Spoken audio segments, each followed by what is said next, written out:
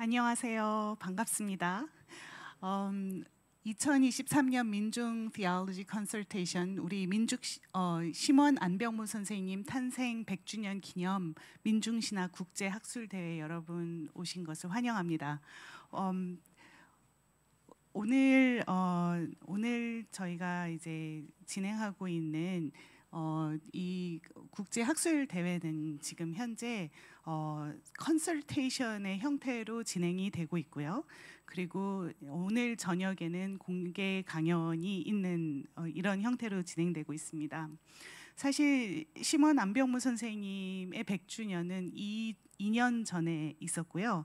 그 이후에 작년에 저희가 큰 학술대회를 진행을 해서 우리 민중신학의 어떤 전체적인 모습들을 재점검하는 작업을 했었습니다. 올해는 아시아 지역에서 아시아 신학자들이 민중신학에 대해서 더 깊은 논의를 심도 있게 할 수 있게 하기 위해서 원래는 국제학회로 진행을 하려다가 좀 더 깊이 있는 대화를 찾아내기 위해서 지금 여러분의 아시아의 신학자들을 모셔놓고 컨설테이션의 형태로 진행이 되고 있고요. 그렇지만은 이 모든 내용들을 저희끼리 나누는 것만으로는 너무 부족해서 저희가 오늘 저녁의 대담은 공개 강연으로 진행을 하고 있습니다. Well, welcome to our concert. What is it? The Minjung Theology Consultation of 2023, which is as the member of this consultation team has been meeting here together this morning. We actually started yesterday, and we have been discussing different issues to delve deeper into the understanding of the how do I say it? 죄송합니다. We are trying to sort of deepen the understanding of Minjung theology in the context of Asian theology. So several of our colleagues are here from different parts of Asia to engage in this deep conversation.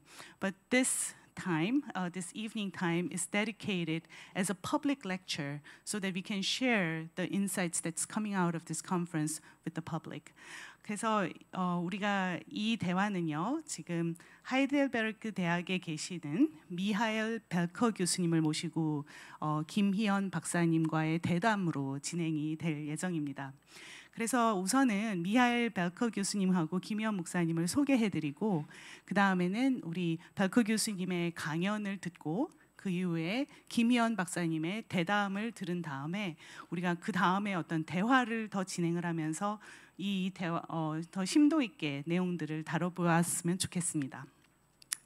Okay, so I'm going to introduce Michael Welker to the audience, and then also Dr.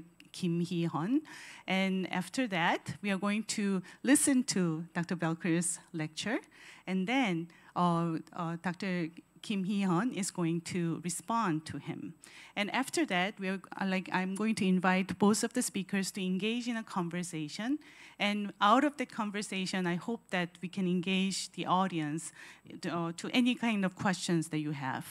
그래서요, 우리가 이 대담을 진행하는 동안에 여러분이 가지고 계신 질문들도 좀 조심스럽게 한번 모아주셨으면 좋겠습니다. 저는 보통 그래도 어딘가에 좀씩 적어 나가는 게 많은 도움이 되더라고요. 그래서 저희가 두 분의 대담이 진행된 다음에는 그때는 여러분의 질문들을 답해 드릴 수 있는 그런 시간들을 가져보려고 하니 여러분 많은 참여를 부탁드리겠습니다. Okay, so let me introduce Dr. Welker to you guys. 우선 벨커 교수님을 소개해드리겠습니다. 미하엘 벨커 교수님은 하이델베르크 대학에서 재직하고 계시는데요. 튜빙겐 대학에서 신학 박사 학위를 받으시고 그리고 하이델베르크 대학에서는 철학 박사 학위를 받으셨습니다. 그리고 하이델베르크에 오시기 전에는 튜빙겐 대학, 민스터 대학 등 여러 대학에서 가르치시기도 하셨었고요. 2005년도에는요 하이델베르크 대학에 FIT라는 연구소를 만드셨어요. 이제 우리나라 말로 하면 국제 간학문적 신학연구소라고 부를 수 있을 것 같은데 영어로는 The Research Center International and Interdisciplinary Theology at Heidelberg University라고 합니다. 이 연구소를 설립하셔서 사실 전 세계 여러 신학자들의 중요한 대화의 장소를 꾸려 오셨습니다. 그리스도론, 창조론, 인간론, 종말론 등 굵직굵직한 신학적인 주제를 신학, 과학, 법학 등 여러 학문의 경계를 넘나들면서 연구해 오셨고요. 한국어로는 하나님의 형상으로 창조된 인간, 영인간학이라는 책이 번역이 되어 있습니다. 그것은 최근에 에딘버러 유니버시티에서 길포드 강연으로 하셨던 In God's Image, An Anthropology of the Spirit이라는 책이 번역된 거고요.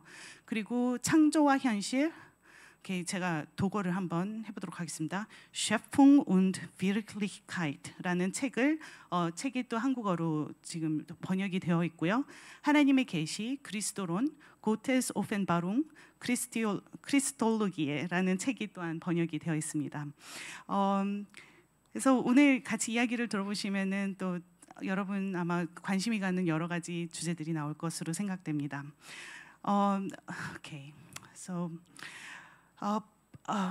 Professor Michael Welker is the senior professor at the University of Heidelberg and executive director of the Research Center International and Interdisciplinary Theology at Heidelberg University. Professor Welker's research themes include the areas of Christology, doctrine of creation, anthropology, and eschatology, the dialogue between theology and the natural sciences, as well as interdisciplinary biblical theology and the analysis of forms of structured pluralism in the biblical canon, in ecumenism, and in the late modern society. So he has numerous books, but I just introduced in Korean several books that are translated into Korean, and that's like, you know, the most recent one is the Edinburgh University Guildford Lectures translation, which is In God's Image, An Anthropology of the Spirit. And then, okay, like, you know, and then there were two more books that are translated into English, but he's like, you know, I'm pretty sure that you're going to find many interesting points out of his lectures today. 제가 김희현 목사님의 김희현 박사님도 소개해드리도록 하겠습니다. 김희현 박사님은 현재 우리 한국민중신학회 회장으로 섬기고 계시고요. 그리고 이 교회, 향린교회의 담임 목사님이십니다. 그리고 클레먼트 그라듀에이트 유니버시티에서 Doctor of Philosophy of Religion이라는 이제 과정을 통해서 박사학위를 받으셨고요. 사실 지금 제가 받은 프로필에는 딱 이렇게만 써주셨어요. 책 5권을 쓰셨고 민중신학에 대한 책 5권을 쓰셨고, 그리고 민중신학과, 그리고 그 기독교 교회들의 사회적인 어떤 연대 이런 문제에 대한 책 5권을 쓰셨고, 그리고 여러 다른 학자들과 함께 한 20권의 책 공동 작업을 해오셨다고 하시는데요. 사실 민중신학을 건드리려면은 김희원 박사님을 건들지 않고 갈 수 없는 그런 큰 산이십니다. Dr. Hiheon Kim is the chair of the Society of Korean Minjung Theology. And he is the senior pastor of this church, the Hanglin Church. And he obtained his doctoral Ph.D. on philosophy of religion from Claremont Graduate University. And he has published 5 books on Minjung theology and social engagement of Christian churches, and collaborated with colleagues on about 20 books. So, like, you know, can you feel the heaviness of his work? That I only received this much of information, but actually that's a lot. And I think for those who are studying Minjung theology, he's one of the mountain that you have to sort of go over. So with that introduction, I'm going to ask Dr. Michael Welker to the podium. Well, let's give him a big applause of welcome.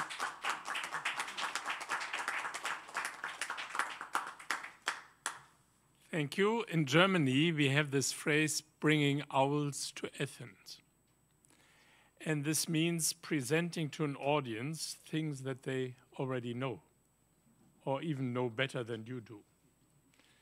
So I fear when I saw this audience that I bring owls to Seoul this time.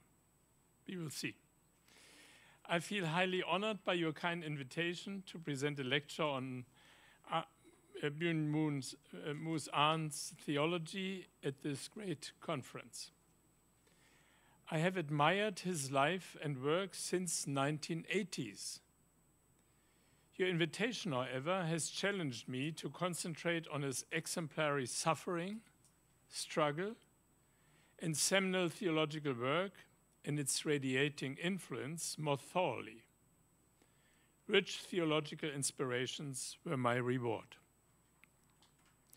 In the first part of my presentation today, I will consider BYUNG-MU'S biography at some length because it cannot be separated from the development of his theology. The second part turns to the Korean political situation and to the rise of Min-Jung theology, and the third will deal with the future of his theology in connection with the spirit Christology. So first, BYUNG-MU, his painfully formative youth. Arndt's multifarious suffering started already in early childhood. When he was 1 year old, his parents fled from the Japanese occupation of southern Korea to Manchuria in the north. His very much loved half-sister died at the age of 3.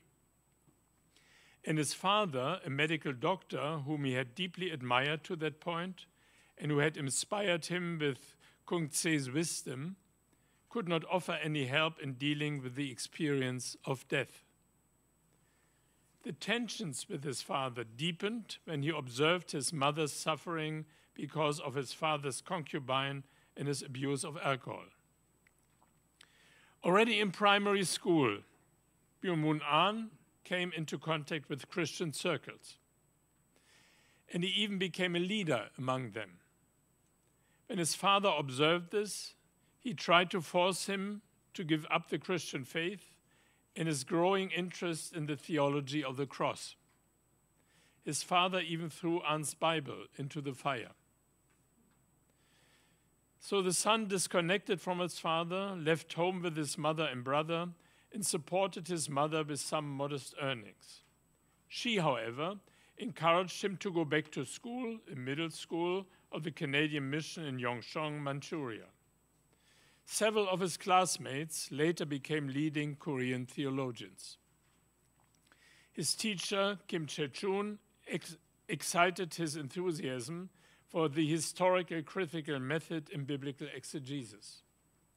From early on, he was obviously attracted by the theological search for truth, even on the levels of historical and empirical observations.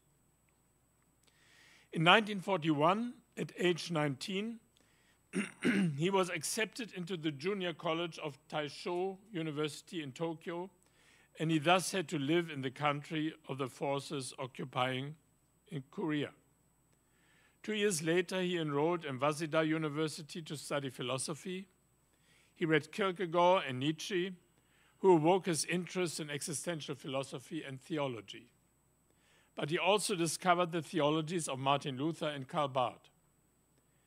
When the Japanese tried to recruit him for war, he fled back to what is now North Korea, where he hid himself but also worked as a vicar in a Christian community. In 1945, Russian troops moved in and terminated the Japanese dictatorship. They were first greeted as liberators. But when they also terminated his office as a vicar, he fled with relatives and friends to Seoul. After some time teaching English in a high school, he enrolled for 4 years in the famous Seoul National University as a student of sociology and religious studies. He read the great German sociologist Max Weber and the Russian Harvard sociologist P.A. Sorokin. He also became the leader of the Korean Student Christian Federation, KSCF. In 1950, along with some non-theologians, he founded the Chunggang Seminary, the Central Theological Seminary in Seoul. The education of lay people in theology became his lifelong passion. He had to leave Seoul during the murderous fratricidal Korean War and founded the journal Voice in the Desert. He intensified his concentration on the New Testament and on the historical Jesus, who, as he said, preached and taught without formal theological education and without being anointed as a priest. He founded a community of celibate Christian academics with different professions and wanted to create an alternative and new model of the community of Christ in Korea. This community, however, broke apart, though it eventually became the Hyungrin Church, which he led until 1975. In his search for an alternative to ecclesial religiosity, he was inspired by a former teacher and friend, Ham Sok-hon, whose scholarship concentrated on the servant of God witnesses in Isaiah 53 and on the Korean history of suffering. Both Ham and Ahn became influenced by the pantheistic thinker Yu Young-mo, who connected Buddhist and Confucian classics with biblical traditions. One could say that Ahn Byung-moon was highly attracted by the biblical traditions and the life and work of Jesus, but that he was also open to a kind of natural theology, which was not confined to the boundaries of Christianity and the church. In 1956, he came to the University of Heidelberg in Germany. He intended to follow several of his theological passions of research. He wanted to deepen his understanding and practice of the historical critical method in biblical exegesis and also of existential theology. This theology had been famously developed by the New Testament professor Rudolf Bultmann in Marburg. In an interview, Byung-moon Ahn once called Bultmann his only teacher. His strongest theological passion, however, was a search for a deeper understanding of the historical Jesus. The ideal teacher for all these purposes was the Heidelberg New Testament professor Günther Bornkamm. He was the most important student of Bultmann, who had retired in 1951. Bornkamm also offered lectures and classes on Jesus. And in 1956, he published his book, Jesus of Nazareth, which became an international bestseller with 15 editions and many translations into other languages.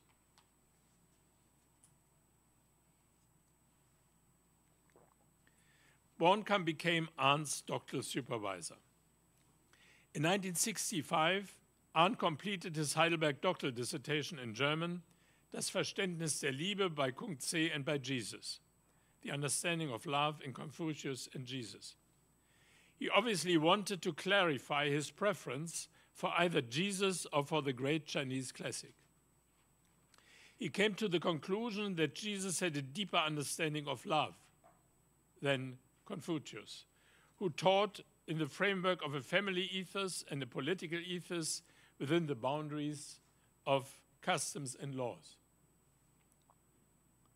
Jesus, however, brought the message of grace and freedom and of a new being in the coming reign of God. In 1990, Andreas Hoffmann Richter published his important Heidelberg doctoral dissertation on the life and work of Byung-moon Ahn as a Min-Jung theologian. This dissertation illuminates Ahn's wrestling to discern his own way between his early upbringing and his conversion to Christianity without giving up important elements of his roots. Come to my second part, the struggles in Korea under the dictatorship of Park Chung-hee and key theological insights shaping Min-Jung theology. After his return to Korea in 1965, BYUNG-MU'S continued teaching at the Shungang Seminary, but he also became a frequent guest professor at Hanshin Seminary and Yonsei University. Responding to a wish of his ailing mother, he gave up his ideas about the privileges of poverty and celibacy and married Park Yong-suk, who began serving as a general secretary of the YWCA in 1963. He introduced German theology, Bultmann, and the existential interpretation of the New Testament to Korean students and published several books and many articles on the topics of Jesus and the Gospels, Jesus and God, Paul's theology, love and law, and Christian ethics, so immensely broad publication. In 1971, he accepted a call as professor of New Testament at Hanshin University. The political and moral topics, resistance and tradition, Nazism and the Barmen Declaration, authority and action, and history and struggle became more prominent in his publications. In 1972, he published several articles on leading German-speaking theologians, Karl Barth, Emil Brunner, Dietrich Bonhoeffer, Friedrich Gogarten, and the early Jürgen Moltmann. He also published 2 articles on today's theology, one on political theology and the other on theology of revolution. Further articles dealt with the dialogue between theology and philosophy and with the Korean spirit.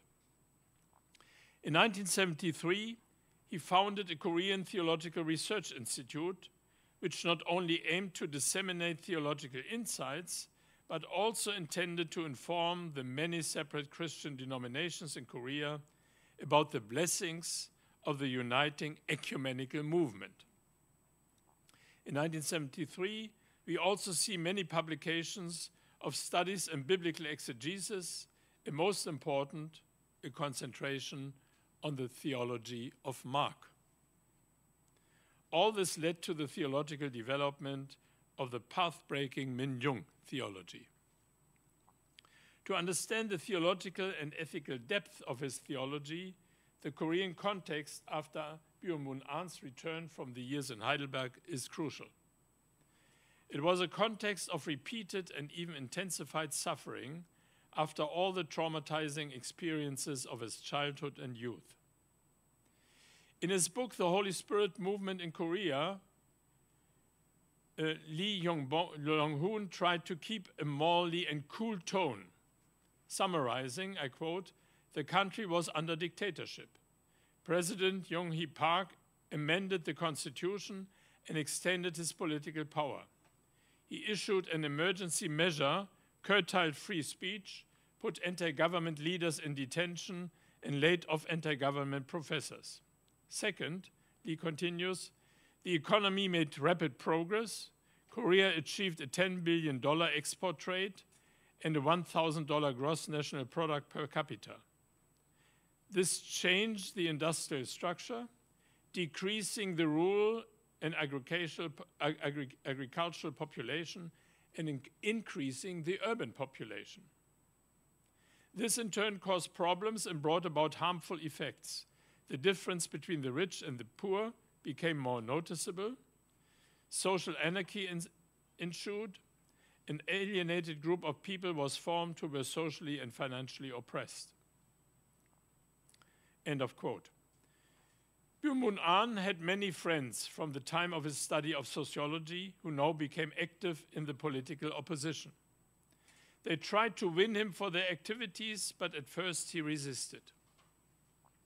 When pastors and students were put in prison in 1974, no fewer than 700, and when supporters of the National Federation of Democratic Youth and Students were condemned to 15 to 20 years of incarceration, and when 32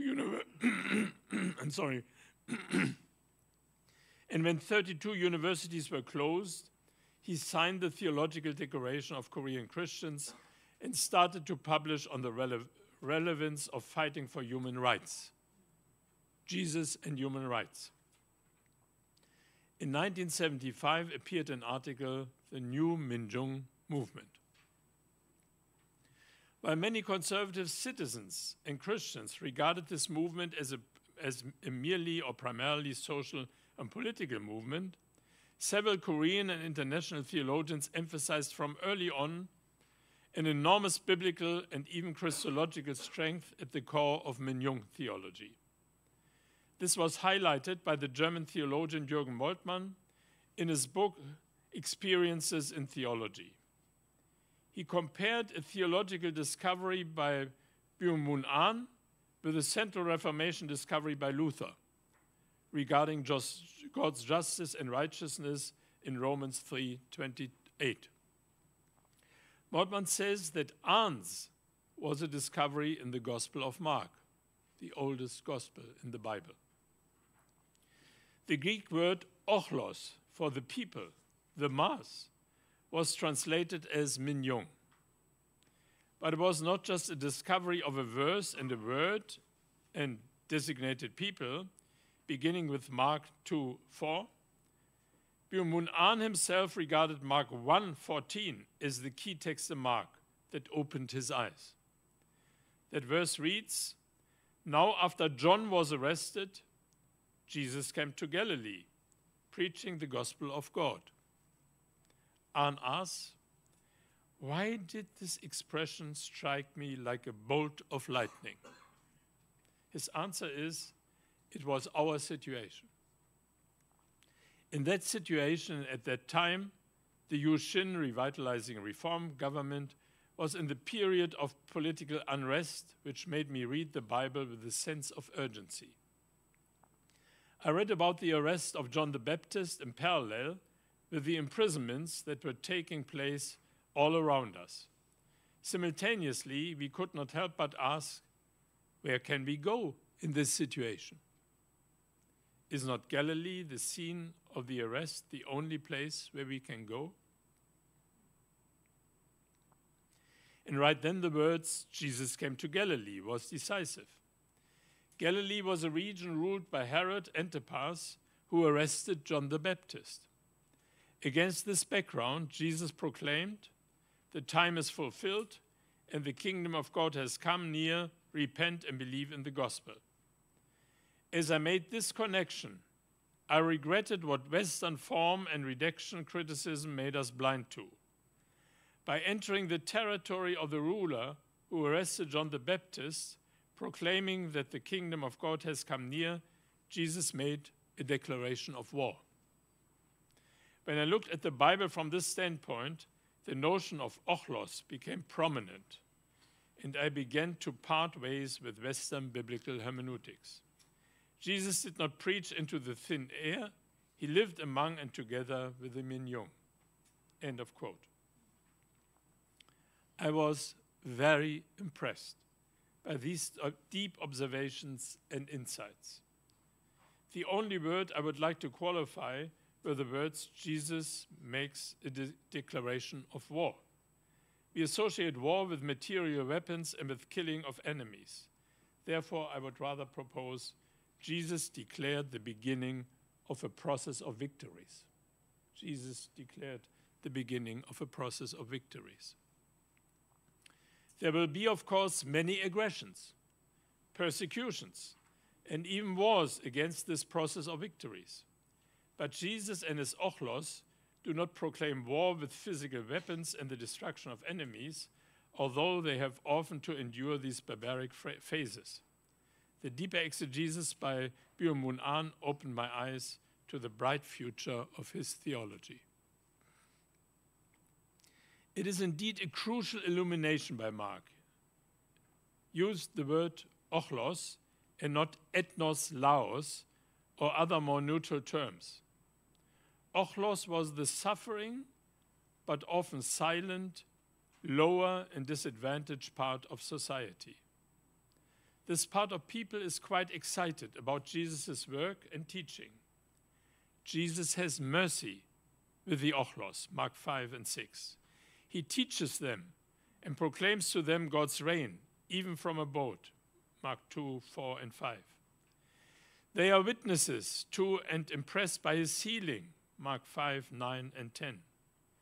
Those who want to persecute Jesus fear the ochlos, Mark 11 and 12. All this, however, does not mean that the members of the ochlos are saints. For instance, at the beginning of Mark, they blocked Jesus' access to a sick person whom he wants to heal, so that he and his helpers have to go through the roof of the house. And at the end, the ochlos go along with those who cry, "Crucify him," Mark 15. It is obvious that Jesus is full of empathy for the multifariously suffering ochlos, that he cares for them and in this way identifies with them.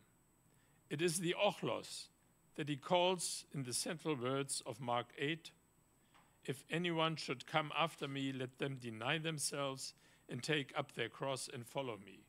Whoever wants to be my disciple must deny themselves and take up their cross and follow me, for whoever wants to save their life will lose it." The call for discipleship in suffering is connected with an eschatological promise. One should thus not juxtapose Jesus' theological and pastoral concern with his diaconal and social concerns.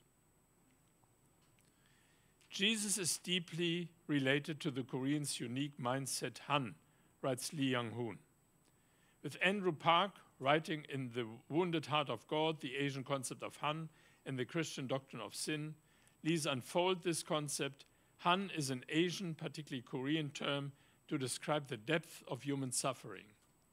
Han is a repressed anger mixed with depression over a situation that cannot be changed. Traumatizing experiences and present sufferings come together in the abyss of Han. In Korea, this meant the colonization and suppression by the Japanese, the suffering during the murderous, fratricidal Korean War, the ongoing division of the country, the co-suffering with the people under the repressive regime in the north, but also many memories of the dictatorship in the south, the ambivalence of the fast economic growth under the dictatorship with social divisions between urban and rural communities, an increasing gap between the rich and the poor in the country.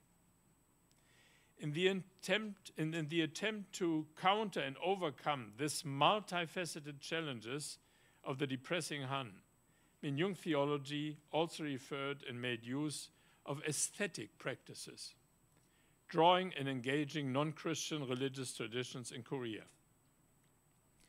Min-Jung theology does not engage in direct confrontation, but is often hidden behind talkum, mass dances, mindan, storytelling, and pansori, dramatic solo performances that use songs and poems, writes Park Sam-kyun. All these impulses caused conservative scholars to criticize the Min-Jung theology, saying it cannot be considered a theological movement, but it can be considered a social one.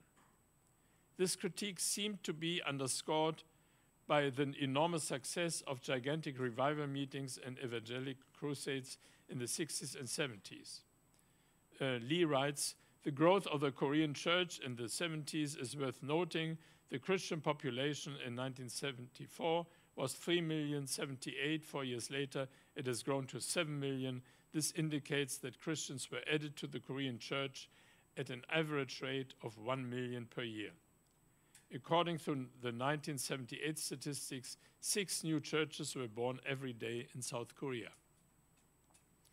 Although Lee Young-han, in his book The Holy Spirit Movement in Korea, is quite impressed by the power of the evangelistic activities of the Presbyterian Church, the Holiness Church, and of course in the Holy Spirit Movement, he also acknowledges, and this is why I quote him, the strength of the contribution of Min-Jung theology, which lies in its calling for attention to society, especially to the plight of the oppressed.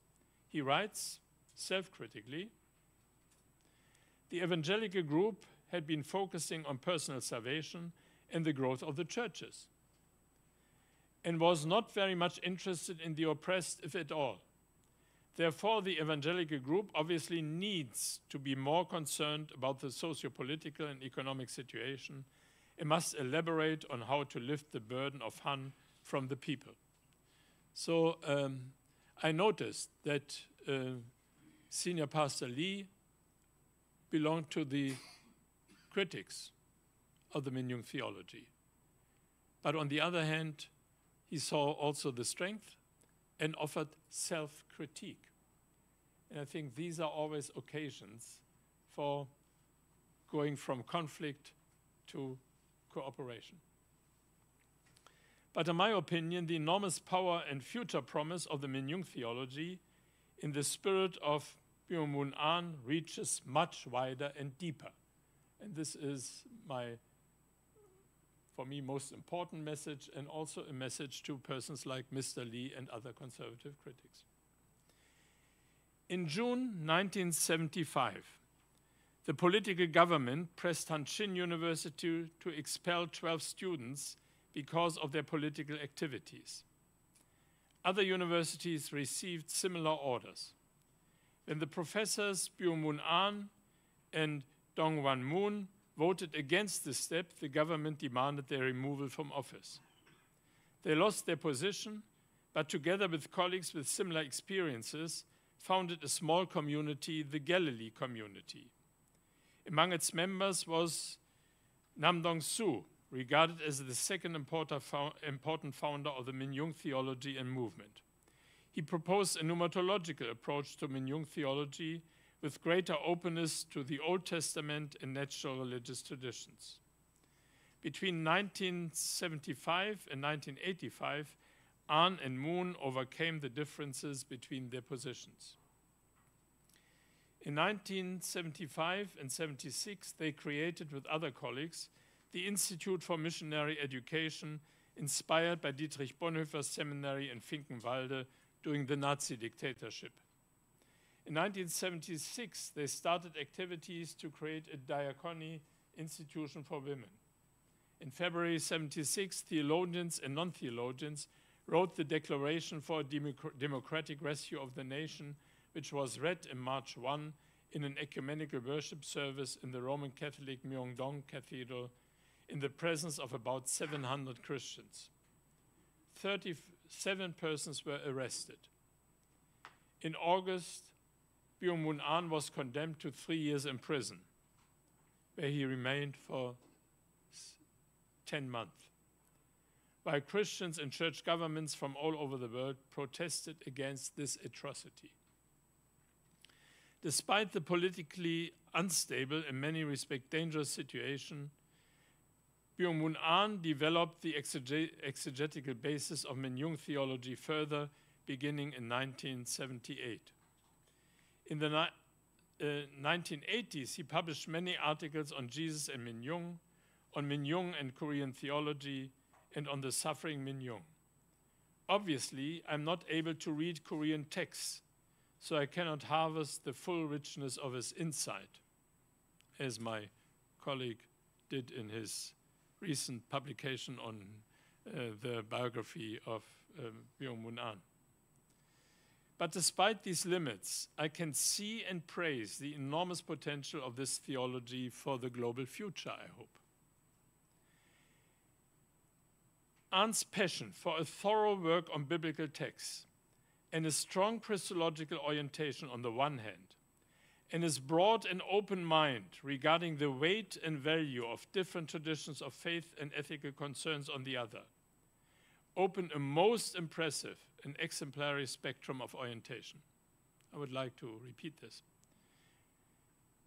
His passion for a thorough work on the biblical texts and his strong Christological orientation on the one hand, and his broad and open mind regarding the weight and value of different traditions of faith and ethical concerns on the other, open a most impressive and exemplary spectrum of orientation. During several visits to Germany, he encouraged his audiences to be open to dialogue and cooperation with non-Christian traditions. Overwhelming and in the same time deeply encouraging is his enormous ability to transform multifarious experiences of injustice, oppression, and suffering. He transforms these experiences of Han into messages of trust, hope, and belief in God in God's coming reign and victory, into which the people of God are invited. As late as in September 1984, most of the professors who had lost their position for political reasons had been rehabilitated. I come to my last part, Min-Jung and Han and the Divine Spirit, a global freeing and healing religious and ethical message. I am convinced that BYUNG-MU'S theology has a great future. I see the first reason for this in the fact that his theology is based on a deep involvement with biblical traditions and the work of the historical Jesus Christ. His decision to concentrate on the first gospel, enriched by many inspirations from Paul, Luke, and the messianic traditions of the Old Testament, gives this involvement an enormous historical and theological depth. The second reason, he transformed the often pietistic mentalist and subjectivist existential theology into a much broader social and political existential theology. The transformation from a very individualist, subjectivist, mentalist, pietist existential theology into a much broader social and political existential theology. It is remarkable that Arndt sees the essence of the Bible in the event of liberation. But his view of liberation is, in my view, more subtle than in many other liberation theologies. It is not based on one or few burning issues, racist, sexist, classist, ecological concerns. The difficulties in translating Min-Jung and Han are rooted in the complexities of pains and suffering that form the background of the biblical and the real historical events and processes and the related stories relevant to Min-Jung theology, spirituality, and practice. I was impressed when I noticed that the biblical traditions are grown under experiences of Israel with many global powers: Egypt, Assur, Babel, the Persian, the Greek, and the Romans. All these global powers, much better weapons, much better economic powers than the little Israel, dominated this land.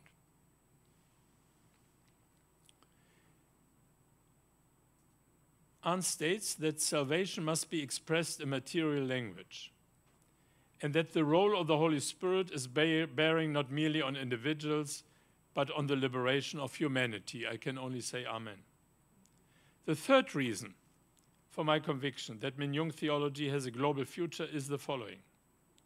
My studies of BYUNG-MU'S theology has helped me to wrestle with my own cluelessness and hate in observing so many current global transformations, from societies and churches which support justice, freedom, truth, and peace, into autocratic systems trampling on truth and freedom. We were very active in all the world. And now in many societies, I observe, worst case Russia since 20 years, the transformation from societies which at least had some respect for freedom, equality, truth, or even strong respects, into autocratic systems. What do? First, they kill the media. Then they go after the legal systems. Then they corrupt religions, if they had not been corrupted from the beginning on their side, and the academy. So all powers that help to protect justice, freedom, truth, peace, get under negative control. Horrible situation. In Germany, we have, particularly in the former Soviet-controlled part of the country, a huge and growing development of the so-called Alternative for Germany, the AfD movement. It is a right-wing movement, highly xenophobic and chauvinistic, anti-European, anti-democratic, constantly producing fake news and hate messages. Min-Jung theology helped me to discover analogies in many, not in the movement, but in the person's life, of many, if not most, of its members. Some are still traumatized by our Nazi past and the horrors of the Third Reich and the Second World War. Most of them are traumatized by the multifarious sufferings under the communist dictatorship and economic and ideological exploitation by the Russian Empire. In this part of the country, in the East, a gigantic system of brutal observation and spying on each other was established during the Cold War. Between 1950 and 1989, about 620,000 persons were recruited by the government as informants, often under threat and extorted. The population suffered total restriction of free speech and assembly and closed borders. Finally, economic breakdown and deterioration of natural environments and historical architectural beauty added to the collapse of the system. After the glorious reunification of the country, however, many people suffered from the dismantling of many sites of production, economic exploitation by the West, loss of jobs in abundance, and loss of neighbors who moved to the West. Today, often modest economic consolidation become endangered by a continuously growing split between the richer and the poorer, and actually not only in the east of the country. In many respects, I saw a mirror of Han and Min-Jung.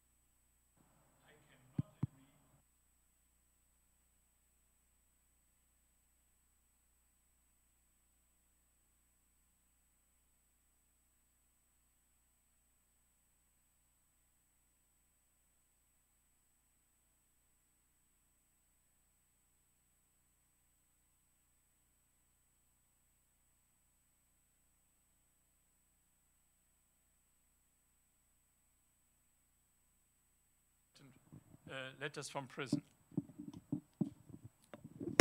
Was it okay? Did you get this? Okay. So I think that the theology of BYUNG-MU'S did not only follow Luther's great advice in his famous Heidelberg Disputation, where he says, don't follow those who try to worm themselves with speculations into the divinity. He called this the theology of glory. Well, I would call this a theology of metaphysical speculations. And he says, all theologies that try to pass above the humanity of Christ go in the wrong direction. God wanted to be revealed in Jesus Christ and not in nice speculations.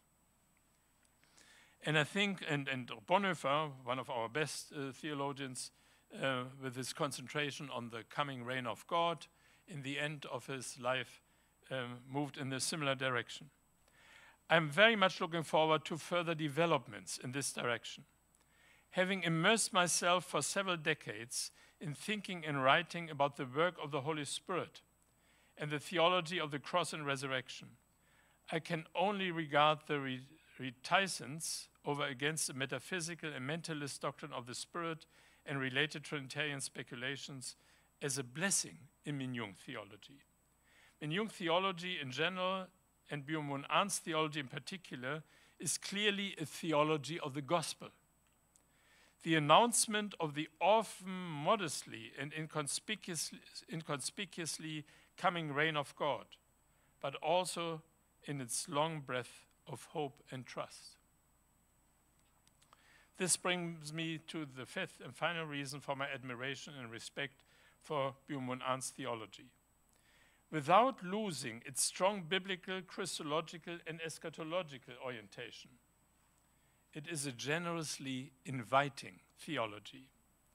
Instead of shaming and blaming other religious, spiritual, and ethical positions, it relates to them and tries to learn from other traditions and modes of thought and religious praxis. Its strong biblical and historical roots and routes, and its strong ethical concerns in providing a good basis for a discernment of the spirits, prevents it from following ideas detrimental to the flourishing of people. My wish for the future would be a further development of Min-Jung theology in the theology of the Spirit of Jesus Christ. Christ, with his threefold presence of his realm, the king, the priestly, and the prophetic. We had this doctrine of the threefold presence of Christ, the three offices of Christ, and I shied away from this doctrine. Although all churches adopted this doctrine, all, in emergent processes. But I thought it's a kind of Lego play. Yeah? So each church puts together these offices in different ways. And then a Princeton colleague gave me this idea: we should look at pre-Easter Christ, cross, and resurrection. And I made the proposal in my Christology, look at the pre-Easter Christ, and here you have his kingly office. But this king is a brother and a friend. And this king has the diaconal office, caring for the people.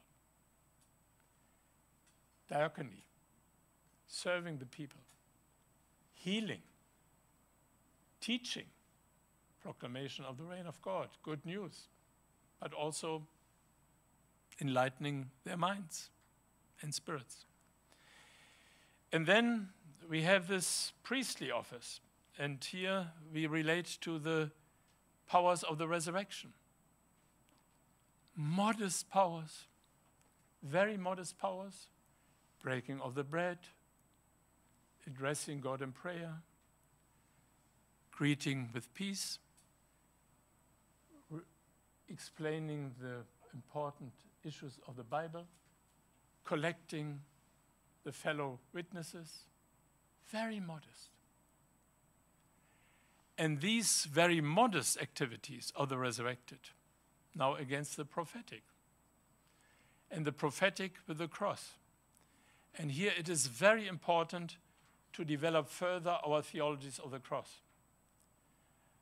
I think that the message of Luther and Hegel and Bonhoeffer, Moltmann and others, the cross reveals the suffering and the co-suffering God, is important.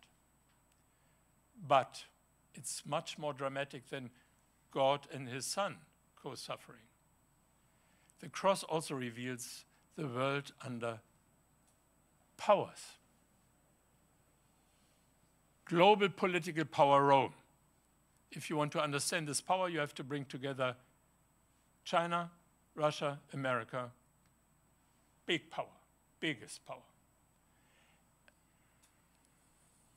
religion. A religion that suffers under this power, also against the presence of God.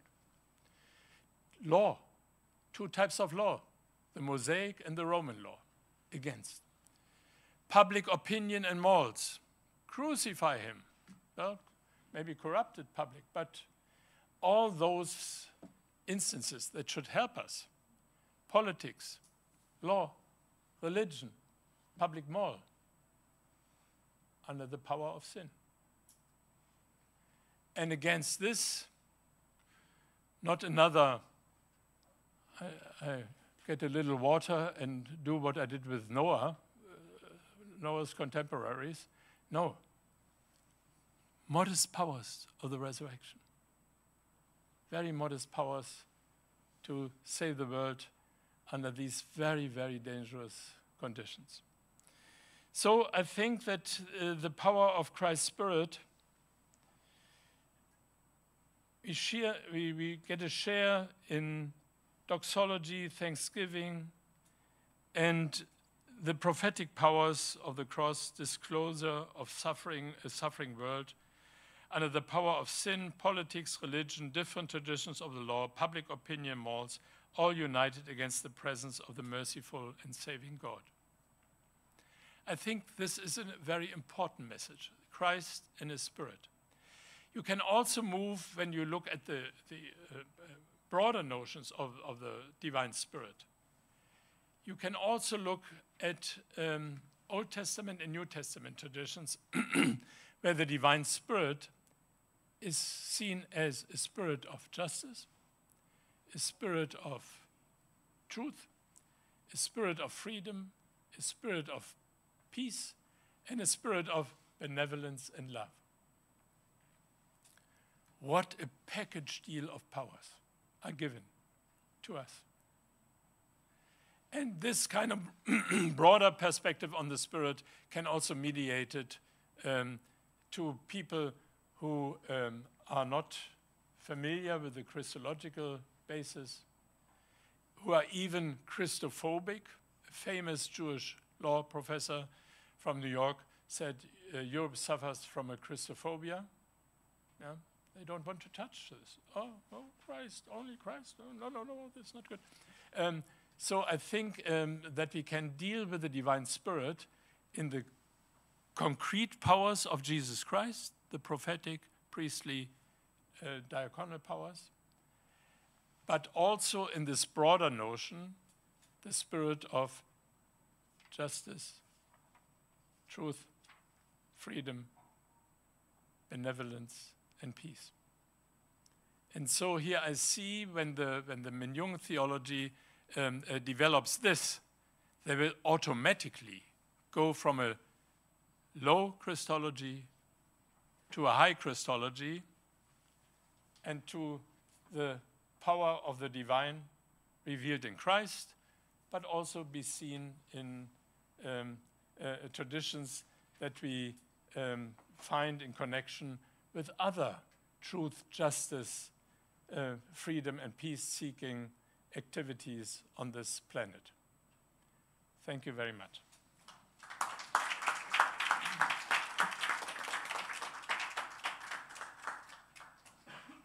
Thank you very much.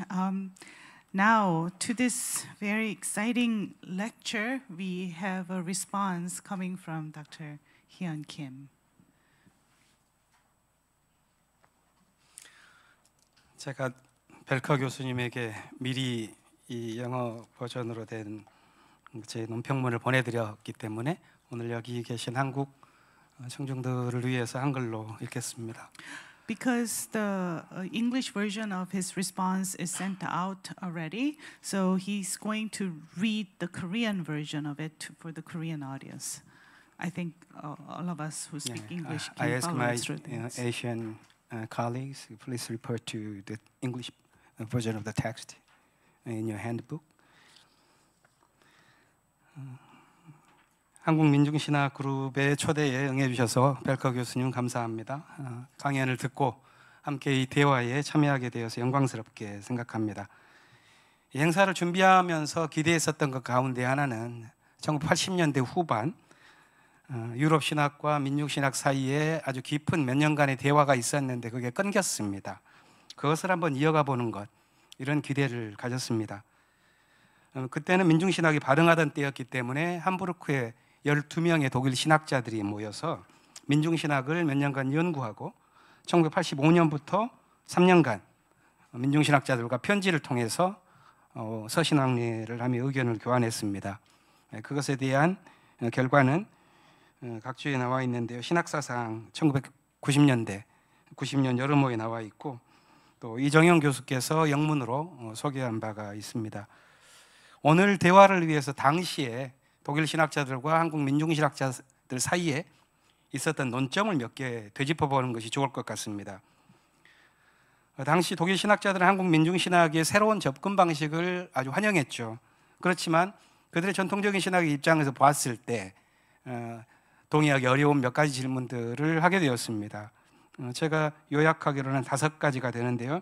첫 번째는 민중신학의 그리스도론에 대한 비판입니다. 그러니까 민중신학은 하나님의 자기 계시가 예수 그리스도 이전에 그리고 그분과 분리되어 나타날 수 있다고 말하고 또 일반 역사 속에서도 연결될 수 있다고 주장하는데 이 점에는 우리가 동의하기 어렵다, 이런 의견을 주셨고요. 두 번째, 계시와 역사의 일반적인 관계에 대한 것입니다. 그것은 예수 그리스도에게서 나타난 하나님의 특별 계시가 민중신학에서는 거기에 국한되는 것이 아니라 그것을 민중의 집단적인 사건으로 그리스도 사건을 이해할 수 있다는 주장을 했는데 이 점도 우리는 동의하기 어렵다 하는 거였죠. 세 번째는 민중의 자기구원론, 이게 굉장히 핫 이슈였습니다. 민중이 역사의 주체라는 민중신학의 주장은 정당화될 수 있다고 보지만 민중이 스스로 자기를 구원한다고 하는 주장, 이건 동의할 수가 없다 하는 게 세 번째였고요. 네 번째는 인간의 죄에 대한 것입니다. 보통 성서의 주장은 인간이 하나님으로부터 유리되었기 때문에 오직 그것을 회복하기 위해서는 예수 그리스도의 구원 사역을 통해서만 될 수 있다는 의견을 갖고 있는데 이게 전제된다면 민중 역시도 인간이기 때문에 죄에 가담하고 있다고 말해야 하는 것 아니냐 하는 문제제기였고요. 마지막 5번째는 민중을 너무 강조하기 때문에 하나님의 백성이라고 하는 교회론적인 생각과 구분이 없다 하는 점이었습니다. 이게 독일 신학자들이 민중신학에 보낸 질문의 핵심 주제였는데요. 그러니까 이건 민중신학과 서구신학이 대화할 때 제기된 주요 논점입니다. 이것에 대해서 민중신학의 대답은 이랬습니다. 서구신학이 제기한 질문 자체는 전통신학 자체가 이원론에 뿌리 박혔기 때문에 생겨난 질문이기 때문에 그 신학 자체의 문제다 하는 거였고요. 두 번째, 역사라는 것은 계시의 2차적인 자료가 결코 아니다. 그리고 역사 밖에서 계시를 찾는다는 것은 어불성설이다 하는 게 민중신학의 주장이었습니다. 죄송합니다. 그럼 하나님의 구원 계획이라는 것은 그 무엇으로도 제한받지 않고 따라서 하나님의 활동은 예수 그리스도께서 사셨던 2000년 갈릴리 거기에만 제약될 수 없다. 이것이 민중신학의 신념이다 라고 대답을 했고요. 네 번째, 전통적인 서구신학이 만들어 왔었던 죄에 대한 관념은 민중의 한과 관련해서 봤을 때 재구성되어야 한다 하는 것. 그리고 5번째는 역사적 해방과 종말론적인 구원의 본질적인 관계를 이해하기 위해서는 이것을 이분화시킬 것이 아니라 역사적 해방은 민중에서 가능하고 종말론적인 구원은 신에 의해서 되고 이렇게 구분할 것이 아니라 그거 생각 자체가 하나님과 인간, 민중과 그리스도를 이원론적으로 나누는 그런 사고에 기반했기 때문에 그런 문제제기가 나왔기 때문에 그것 자체를 극복해야 될 문제다 이렇게 답을 했죠. 마지막으로는 하나님의 백성은 역사적으로 제도화된 교회만을 봐서는 안 되고 오히려 하나님의 뜻을 짊어지고 나아가는 모든 사람들에게까지 확장되어야 한다. 이게 이제 민중신학이 당시에 했던 답입니다. 이런 신학적인 차이와 긴장은 해소되지 않았습니다. 하지만 그것이 생산적인 토론을 가능하게 했고 민중신학에게도 영향을 주었습니다. 오늘 벨커 교수님의 강연을 토대로 그걸 이어서 새로운 대화가 가능하지 않을까 기대합니다. 교수님 안병무의 민중신학을 오늘 강연에서 세 가지 주제로 구분해서 말씀해 주셨죠. 저는 그 세 가지 구분 자체가 우리에게 신학을 할 때의 중요한 방법론을 말려준다고 봅니다. 첫 번째는 안병무의 삶을 검토했는데 그것은 신학적 사고에서는 개인의 삶과 분리가 되어서는 안 된다 하는 것. 두 번째는 역사적인 상황 속에서 민중신학의 탄생과 성장을 말했는데 그것은 신학이란 역사적 요청에 충실함으로써 의미를 갖게 된다 하는 의미를 메시지를 주고요.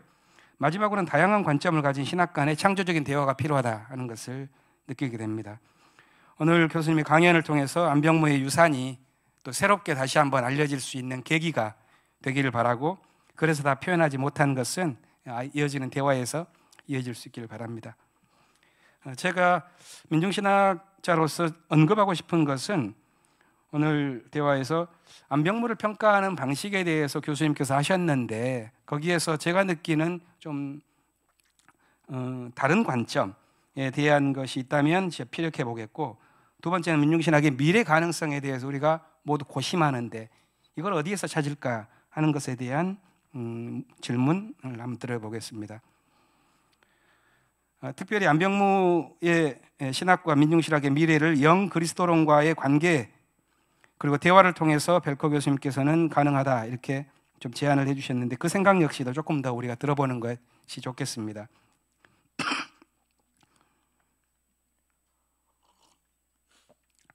강연문에서는 벨커 교수님이 영 그리스도론을 말씀을 하셨는데 그것에 대한 내용은 많이 나오진 않았습니다. 제한적이었죠. 그래서 하지만 이제 근대 신학에서 영이라고 하는 것 주제 자체가 굉장히 불분명한 분야였었는데 벨커 교수님의 학문적인 위협 가운데 중요한 분야가 이 자연신학 분야의 업적 있기 때문에 이것이 민중신학이라고 하는 정치 상황신학과의 대화 속에서 영 그리스도론이 어떻게 작동하는지를 보는 것도 재미있는 포인트가 될 것 같습니다. 대화를 위해서 제가 언급하고자 하는 것은 네 가지로 뽑아봤습니다.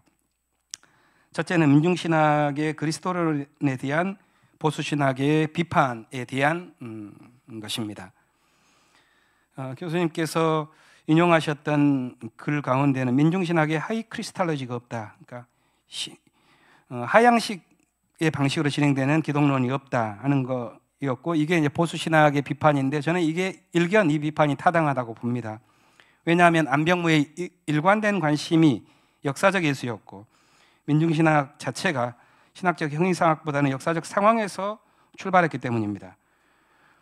이것은 민중신학만이 아니라 고난받는 사람들의 입장에서 신학을 하는 아시아 상황신학 전통 자체가 서구신학이 전개해 왔었던 대표적인 하이 크리스탈로지, 그러니까 우주 통치자로서의 그리스도를 다루는 기독론, 이것이 서구의 정복주의와 깊이 결부되어 있다라고 하는 비판을 견지해왔기 때문에 타당합니다.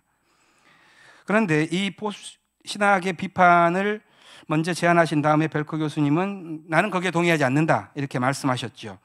오히려 민중신학이 하이 크리스탈을 가지고 있지 않는 것이 신학적인 장점이었고 오히려 복음에 충실할 수 있는 축복이었다 이렇게 긍정적으로 평가하셨습니다.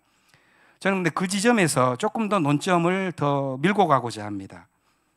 민중신학이 분명히 아시아 상황신학으로서 형이상학적 추론을 기반으로 한 신학을 하진 않았지만 민중신학의 사상을 뒷받침할 형이상학 자체가 없다는 말은 아닐 것입니다.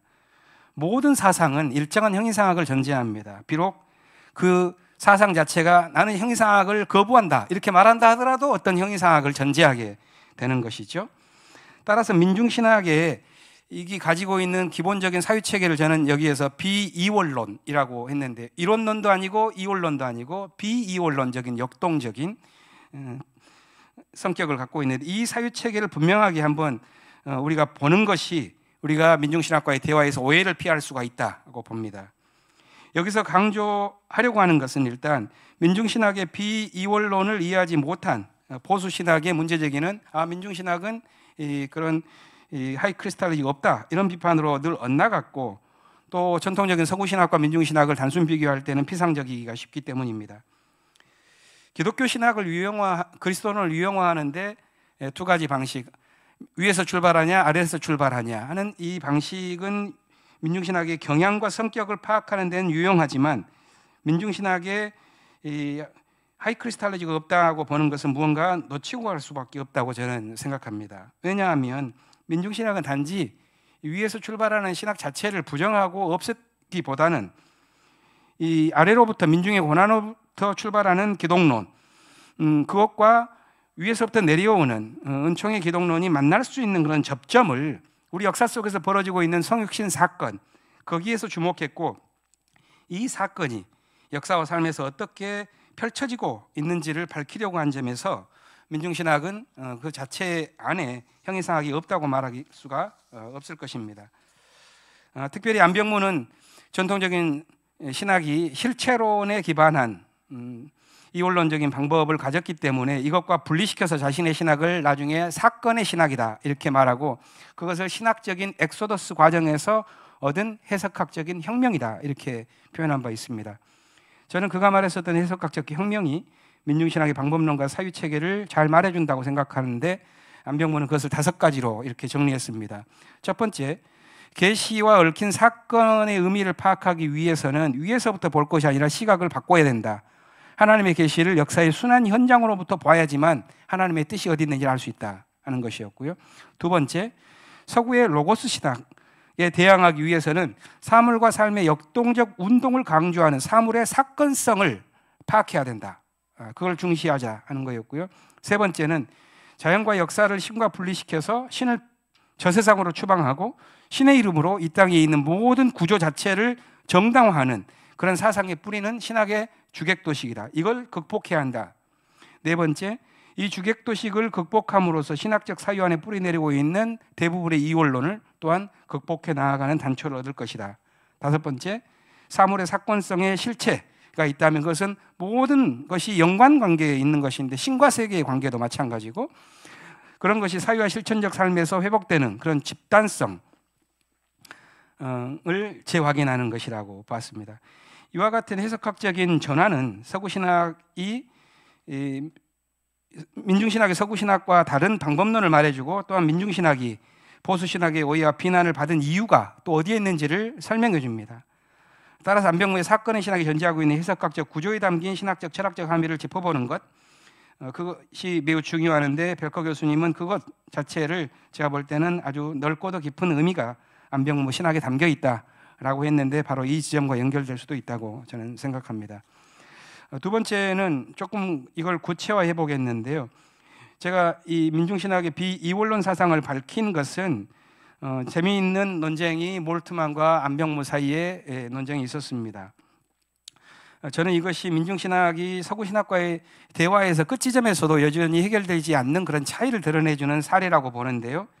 특히 민중메시아론과 관련해서 독일 신학자들과 민중신학자 간의 대화에서도 대립점이었고, 몰트만과 안병무 사이에서도 대단한 첨예한 지점이었는데, 이 논쟁 자체가 단순히 민중이 어떻게 메시아할 수 있냐 하는 그런 주장에 국한되는 것이 아니라 이것을 뒷받침하는 논쟁의 배경에는 기독교 신학의 중심 주제들인 그리스도론, 인간론, 죄론, 구원론, 종말론, 이것을 어떻게 새롭게 볼 것인가 하는 것과 깊이 연관되어 있습니다. 민중신학은 비이원론적인 해석학을 전개했고, 따라서 서구신학이 가지고 있는 주객도식, 이것을 비판했습니다. 저는 그런데 이런 긴장들이 벨커 교수님의 강연문에도 여전히 나오고 있다고 믿습니다.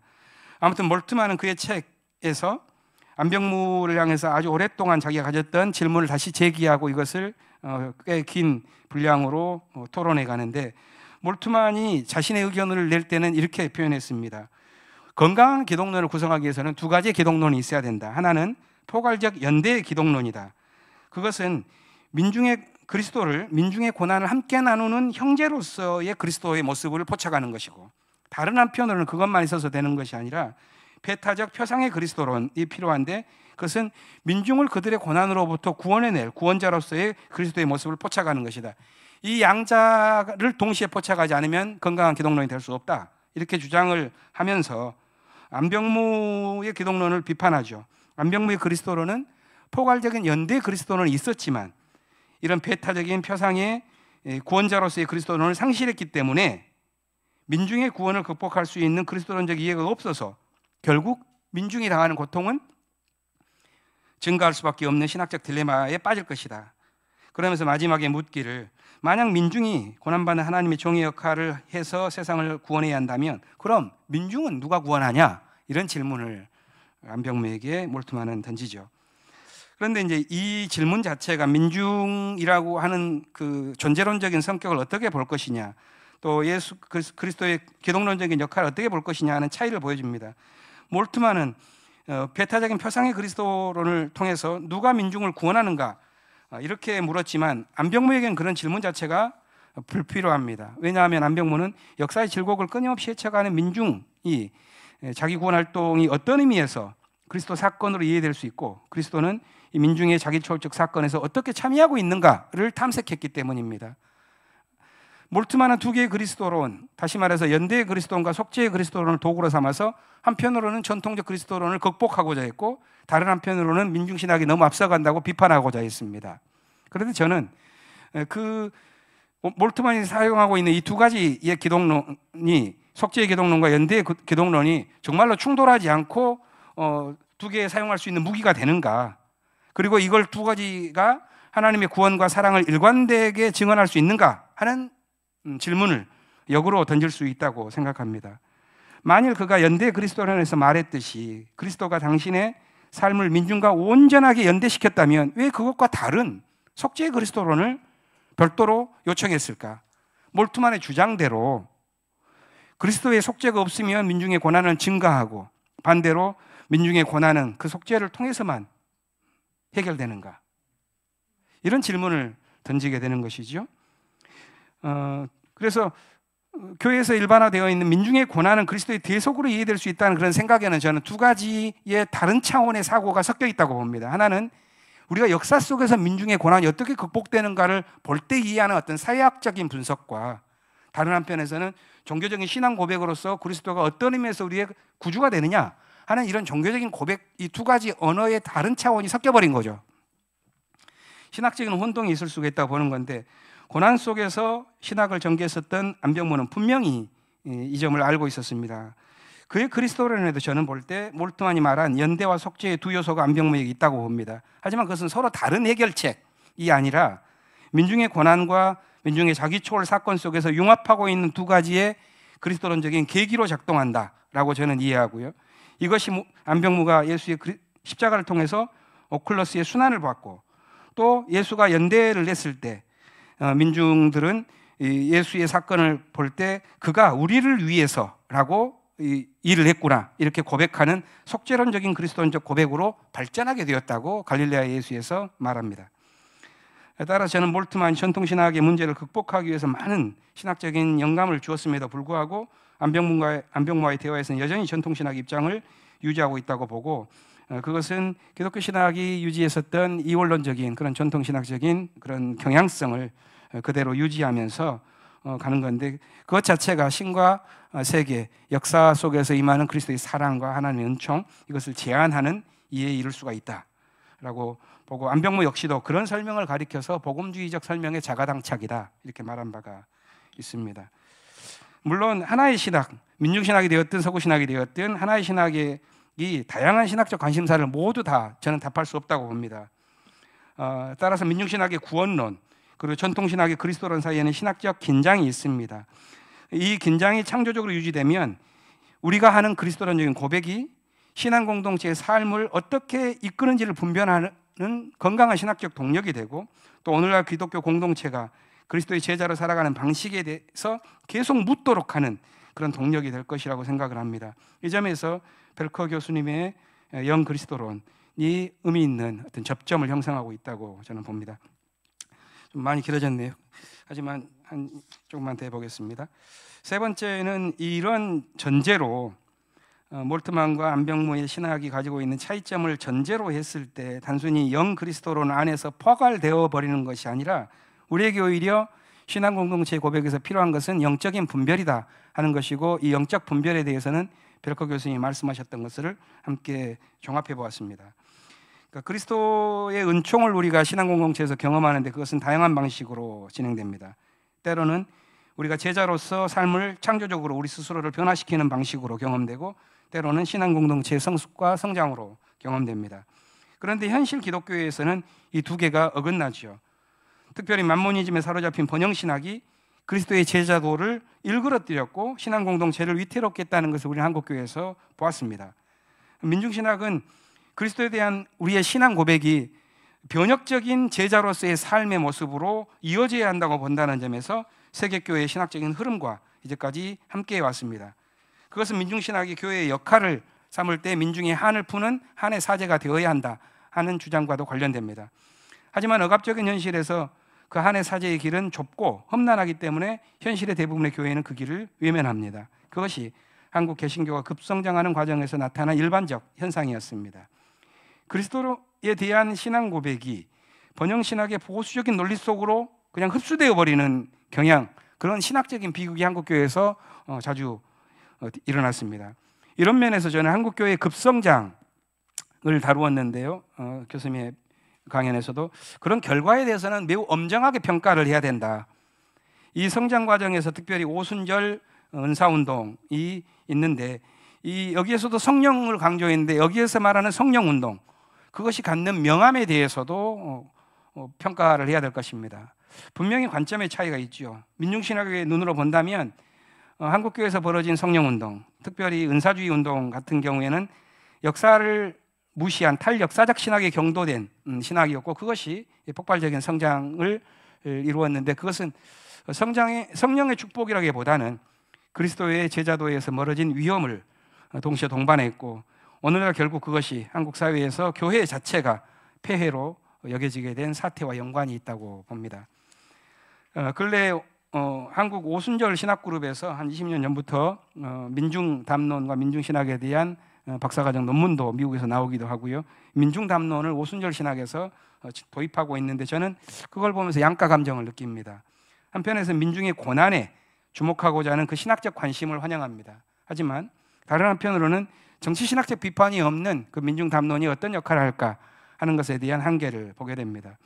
벨커 교수님이 강연의 두 번째 부분에서 순복음교회 이용훈 목사의 책을 길게 인용을 하셔서 안병무 신학과의 접점을 만들고자 하셨지만 민중담론을 둘러싼 피상적인 비교와 대조를 넘어서기 위해서는 저는 늘 정치신학적인 분별이 필요하다고 봅니다.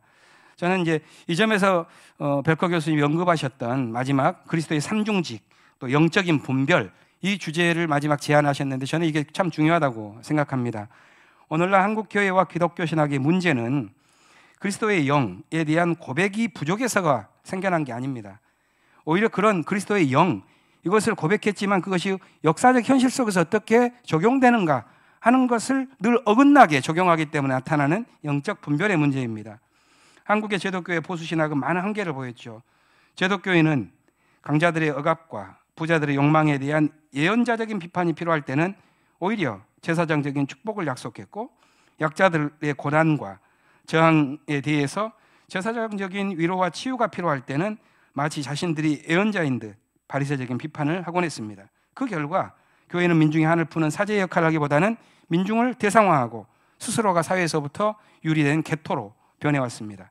이런 잘못은 그리스도의 영에 대한 고백이 신앙 공동체의 삶에서 에큐메니컬 신학이 추구해왔었던 변혁적인 제자도가 될 수 있도록 하는 그런 영적 분별 이것을 더욱 오늘날 요구한다고 봅니다. 그래서 오늘 저의 논평문의 주제를 필요한 것은 우리를 감싸고 있는 그 영, 민중신학에서도 말하고 오순절파들도 말하는 그 영, 도대체 그 영이 누구의 영이고 무엇을 향하고 있는가 하는 것에 대한 분별이다라고 저는 좀 통틀어서 제안을 드리는 것입니다. 마지막은 영 그리스도론과 민중신학의 접점입니다. 오늘날 세계는 모두가 힘든 시기를 지납니다. 신자유주의의 세기말적인 폐해, 전쟁, 분열, 기후위기, 다층적인 갈등 속에서 사회와 정치가 모두 후퇴하고 있습니다. 한국 사회와 한국 교회 미래도 매우 불투명합니다. 이런 시절에 교회와 신학의 역할은 무엇일까? 교수님께서는 안병무 신학에서 실마리를 찾았다고 하셨는데 그런 실마리가 우리에게도 여전히 가능할까? 또 교수님께서 민중신학에 대한 긍정적인 평가 속에서 거기엔 진보의 낙관이 있다 이렇게 표현하셨는데 그런 진보적인 낙관 그것이 이 기후위기 속에서도 여전히 의미가 있을까 하는 생각입니다. 그래서 벨커 교수님께서 마지막에 제안하신 하나님의 영에 관한 성서적인 증언, 이것을 꼭 갖고 가야 한다. 성서가 증언하고 있는 하나님의 영, 여기에 집중하자. 이렇게 제안하셨는데 저는 그것이 민중신학의 관심과 일치한다고 봅니다. 3년 전에 교수님께서 기포드 강연을 하시고 그것이 이 책으로 나왔었죠. 거기에 보면 하나님의 영을 정의와 자유, 진리와 평화 이 네 가지로 구분해서 이루어지는 어떤 다양한 영, 그 모습을 가진 영이라고 하셨는데 저는 그런 영 그리스도론을 말씀하셨던 것이 앞으로의 한국 민중신학의 미래와 어떤 면에서 만날 수 있을지 조언과 제안을 드리면서 저의 논평을 마칩니다. 들어주셔서 고맙습니다.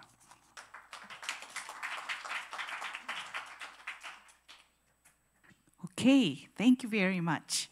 So, like, you know, he has 4 suggestions that he wants some response from you. So we are going to hear that from you.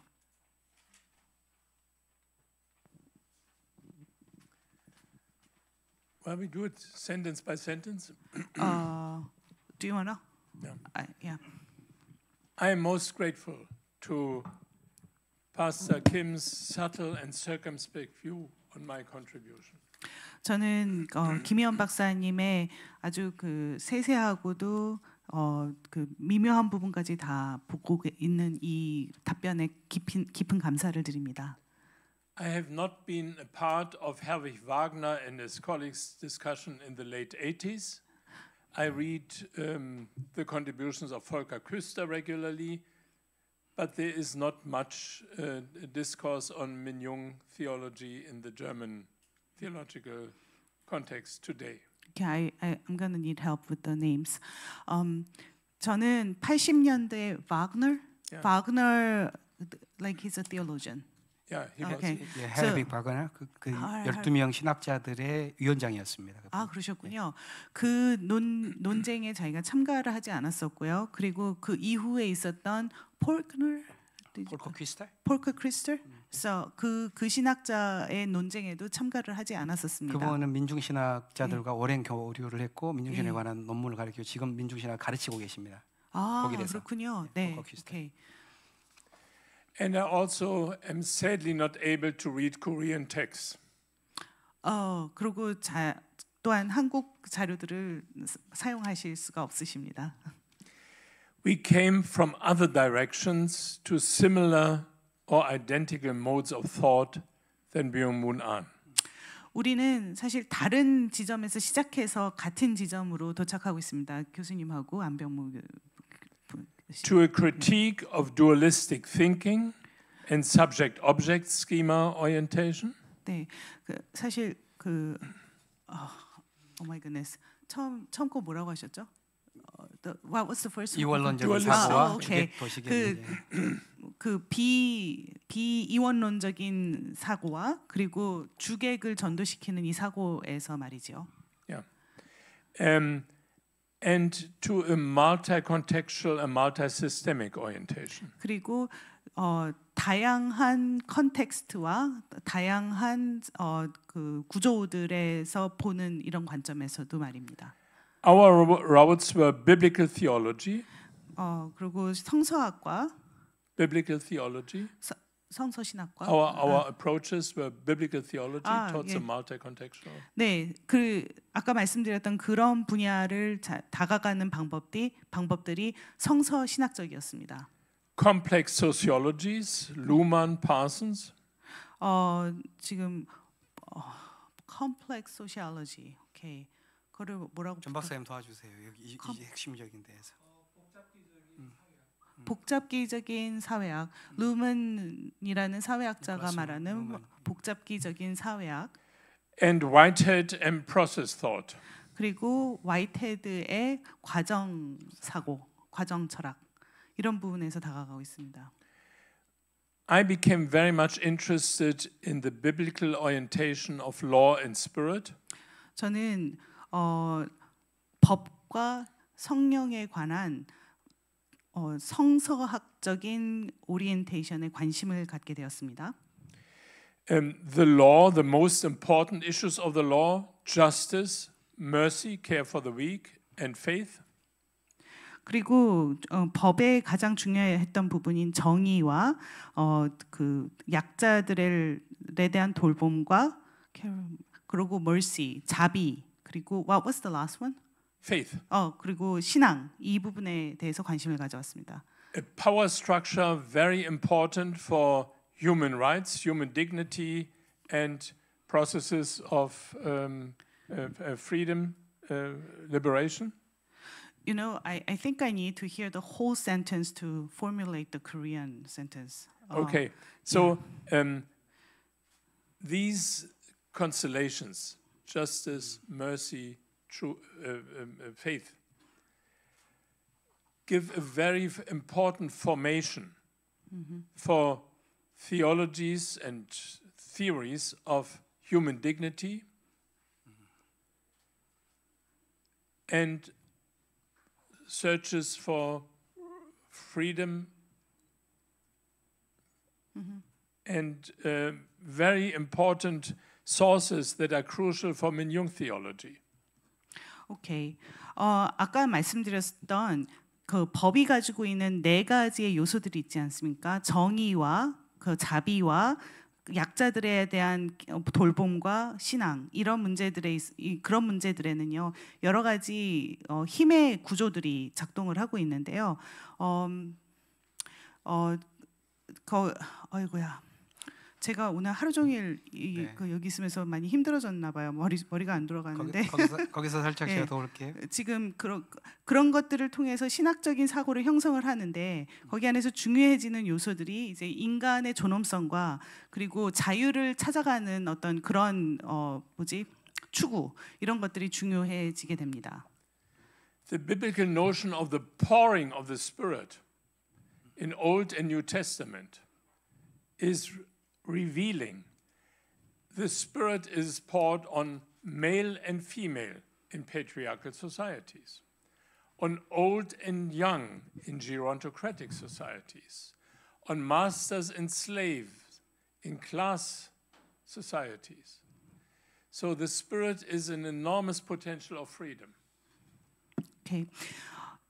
구약 성서와 신약 성서에 둘 다 나오고 있는 성령의 부으심 이런 부분들은 사실 굉장히 중요한 인사이트를 제공합니다. 어디에 부어지는지를 보면은요 남자와 여자 이걸 보면 가부장적인 제도죠. 그리고 늙은 사람과 젊은 사람들 여기에서 또 이제 에이지즘이 나오지요. 그리고 master and slave 그래가지고 주와 종 이렇게 해서 거기에 클래스에 관한 이야기까지 나오게 됩니다. 이런 모든 영역들의 위에 성령이 부어진다는 말씀이 성경에 나와 있습니다.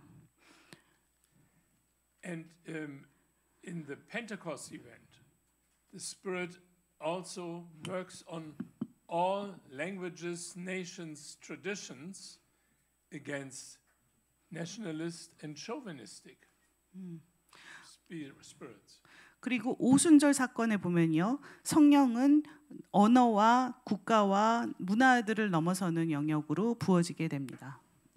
So here I see biblical resources that are very important for basic concerns of Ochlos theology and Min-Jung theology.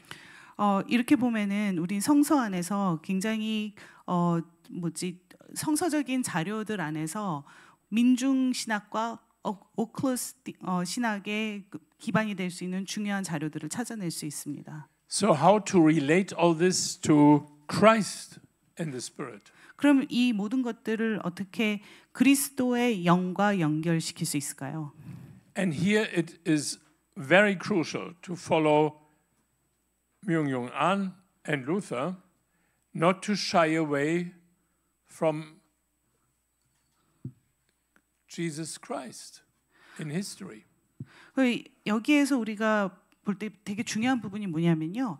안병무 선생님하고 루터 등 이 두 분들이 볼 때 절대로 예수 그리스도에 대해서 말하는 것에서부터 벗어나지 않습니다. Not to go with the conservative critics into a speculative high Christology. 그 보수적인 비판 안에서 말하고 있는 그 하이 크리스톨로지, 하이 크리스톨로지 어떻게 보면 될까요? 하향식 기독론? 하향식 기독론? 네, 하향식 네 위로부터의 기독론으로 거기로 가지도 않고요. I think that Arndt's Christology, Christ and Ochlos, offers an implicit spirit Christology, an implicit spirit Christology. 그래서 저는 안병무 선생님의 기독론을 보면은 안병무 선생님이 내면화된 기독론을 제공하고 있다고 생각을 합니다. So Christ communicates with his people with his saving and ennobling spirit. 그래서 예수님께서 사람들과 내재하고 계시는 힘을 주시는 그 영을 통해서 소통하고 계시는 것입니다. I also think that the Korean Ochlos Minjung theology is exemplaric and will always be exemplaric, but not exclusive and excluding other traditions. 그래서 저는 한국의 민중신학이 포괄할 수 있는 포용성에 있어서 굉장히 타의 모범이 된다고 생각을 합니다. But of course, this always requires, as Reverend Kim also said, a constant discernment of the spirits. 바로 이런 문제들이 당연히 영의 분별의 문제가 될 수밖에 없습니다. And here I have a very modest critique. 여기에 저는 매우 겸손한 크리틱을 하나 드리고 싶습니다. The call of history is not enough, and transformation alone is not enough. 그래, 제가 드리고 싶은 말씀은 역사의 부름으로는 충분하지 않다.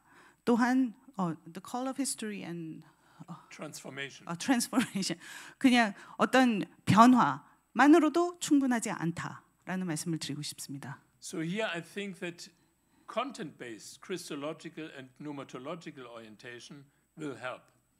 바로 이 지점에서 content-based content on biblical theological contents. 오케이. 그래서 여기에서 바로 성서의 어떤 내용의 베이스가 된 내용에 근거한 기독론과 성령론이 도움이 될 것이라고 생각을 합니다. Yeah, but I think that an unfolding of the Ochlos and Minjung theology into spirit Christology can be done and will be very fruitful. 그래서 저는 민중을 이렇게 펼쳐보면서 그 안에서 my brain is really failing by the unfolding of Ochlos 민중 spirit Christology. Yeah, Christ and the Spirit. Christ and the Spirit is doable. This can be this development to look at Ochlos theology as in Christ and Spirit relation to his people. Is possible.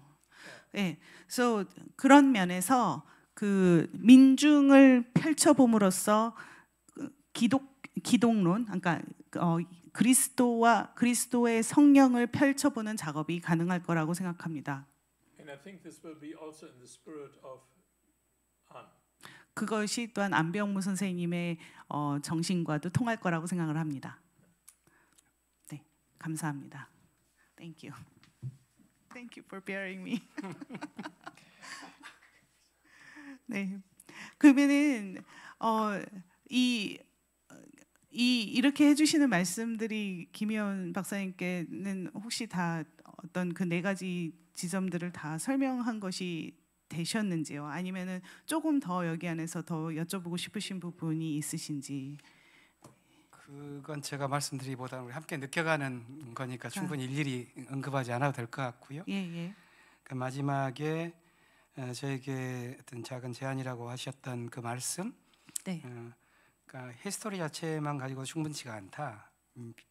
역사 안에서의 어떤 변혁 그것 자체만 가지고 충분한 게 아니라 예수 그리스도 안에 있었던 또 영, 이것에 대한 충분한 이해, 이것이 포함되어야 한다 하는 그 말씀으로 오는데 저는 그게 마지막에 결론은 같았습니다. 그러니까 민중신학에 대한 대표적인 오해 자체가 민중신학은 신학이 아니라 사회학이다. 민중신학은 신학운동이 아니라 그냥 사회운동이다. 이런 식으로 보수 신학에서는 말을 했고 지금 벨커 교수님 강연문에 다뤘는데 그런 대표적인 게 히스토리 민중신학은 민중이 역사를 어떻게 살아갈 거냐 하는 것만 보는 거다. 신앙이 없다 거기에. 그리고 역사의 변혁, 해방만 말하지 진짜 구원, 종교적인 갈망이 없는 거 아니냐 니들. 이런 걸 했는데 사실 그런 질문은 받아온 것이지만 사실 결론은 벨커 교수님께서도 안병무에게 그게 해당되는 건 아니다. 안병무 안에 있는 그 큰 열망들을 우리가 봐야 된다 하는 말씀을 하셨는데 저는 그런 면에서 동의를 하고요. 그럼 거기까지만 해도 될까요? Yes. So your comment that history is not enough. The call of history is not enough. The transformation itself is not enough. But we need we need the deep understanding of the Spirit in Christ that has to be included in this formulation of theology. That I totally agree. That's what he says. And Minjung theology, the conservative criticism that Minjung theology is like sociology, or like Minjung movement is social movement, and there is no theological sort of religious desire embedded in that. That criticism is shared as well, and you are saying that all of those desires, the theological religious desires, are fully present in An-Byung-Mu's theology. So that's what he said. Yes. So that's the point of agreement. Just one more. Yeah. And it's deeper rooted because you have this biblical and Jesus-logical orientation. 그리고 더 덧붙이고 싶으신 거는 그리고 안병무의 신학은 사실은 훨씬 더 깊이 성서적으로도 고려됐고 그리고 그렇기 때문에 훨씬 더 깊이 있다라는 말씀을 붙이고 싶다 하십니다. And you wanted to say something. Total agreement. Yeah. 예. 민중신학을 전개했었던 난 선생님의 삶 자체가 민중신학의 어떤 성격을 저는 극명하게 대변해주고 있다고 봅니다. 민중신학은 신학자들의 또 목사들만의 신학이 아니었었고 안병무의 삶 자체가 사회학을 전공한 사회학도였고 하지만 그 누구보다도 예수를 열망했고 그는 평생토록 안수받지 않는 평신도였지만 그 어떤 성직자보다도 예수의 삶을 따르고자 하는데 충실했죠. 저는 그게 안병무와 함께 온 어떤 민중신학 안에 흐르고 있는 도도한 정신이라고 보고 그것을 교회의 눈으로 또 전통 신학의 눈으로만 보는 것은 안병무와 민중신학을 피상적으로 이해하게 될 수밖에 없는 것인데 그게 보수신학에서 늘 왔었기 때문에 제가 계속 언급하는 것인데 아마 그것은 벨커 교수님께서도 그건 아니다라고 동의해 주셔서 아까 말씀하셨듯이 다른 방향에서 왔지만 동일한 지점에 저도 있다고 봅니다. Well, to re-articulate the point of agreement, Kim is saying, Minjung theology is understood through the life of An Byung-mu, and he has really embodied what Minjung theology has to say. Because he was,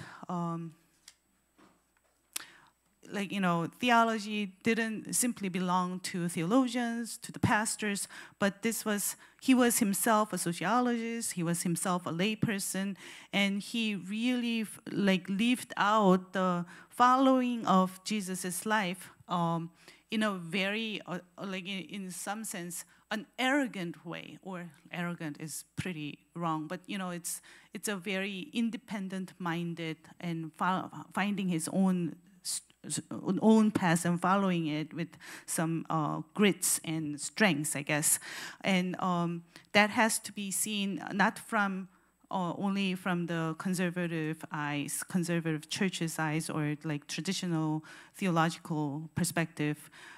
If we go that route, that becomes a very superficial understanding of Minjung theology. So that's another point of agreement with you, right? I think what we try to do, and here I can speak for myself and for Professor Schul and many others, we try today to bring a sound, biblically, Christologically oriented theology in dialogue with other areas of expertise.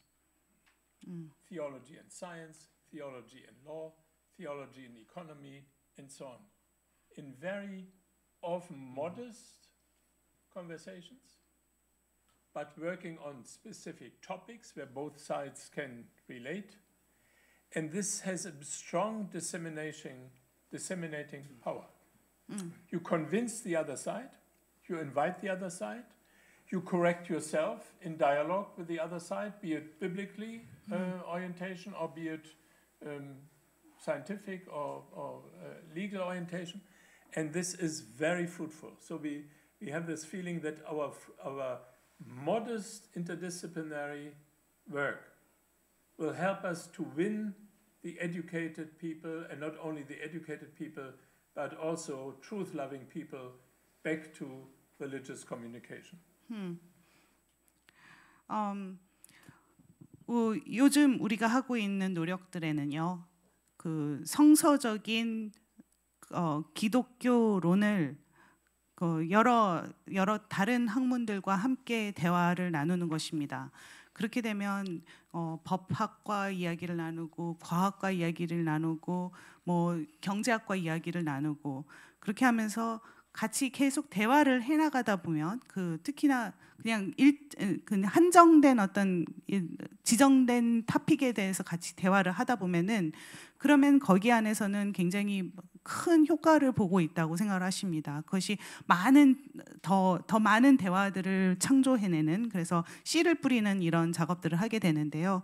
그렇게 하다 보면은 거기서 형성되는 대화들은 매우 겸손한 그런 학제 간의 대화가 되지만 그것이 교육을 받은 사람들 그리고 진실을 찾아가 나가는 사람들한테는 매우 중요한 대화가 되어서 좋은 효과들을 낳고 있다고 말씀을 하십니다.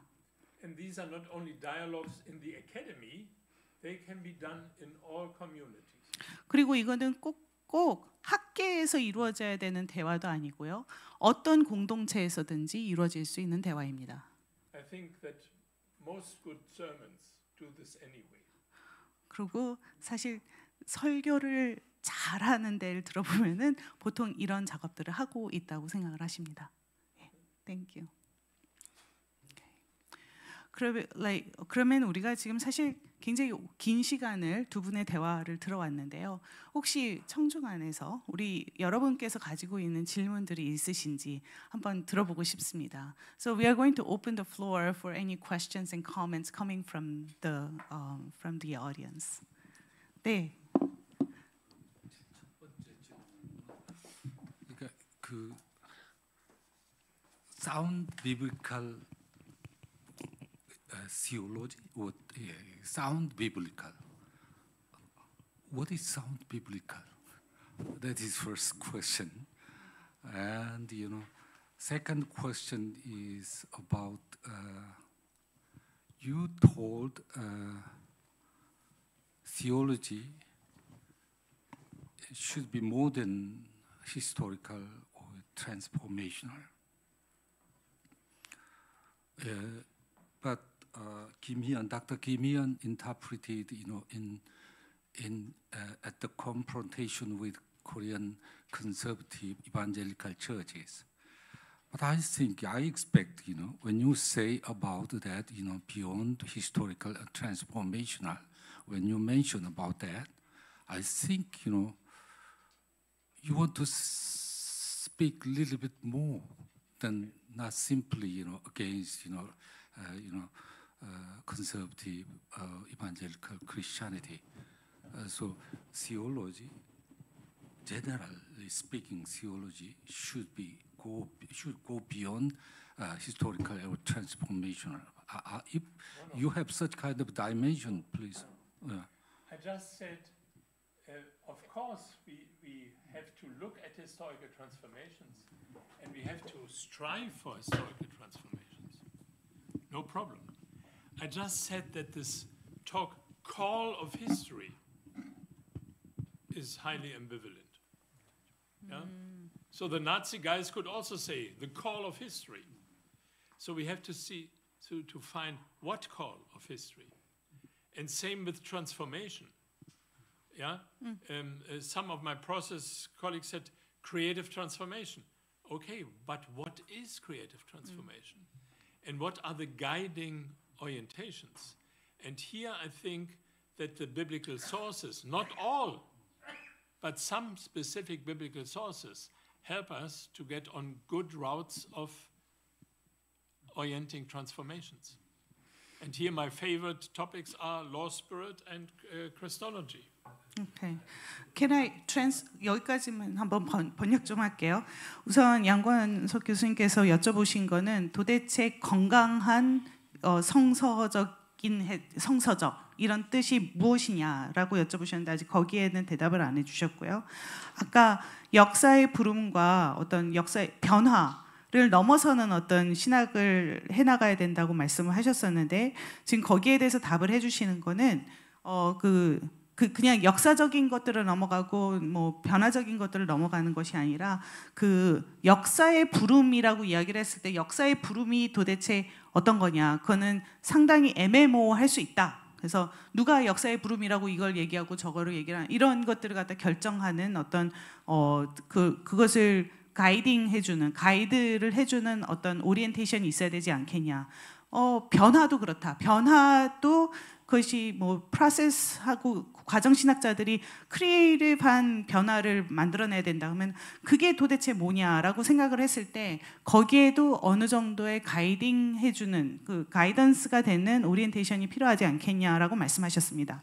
또 질문이 더 있으신 거죠?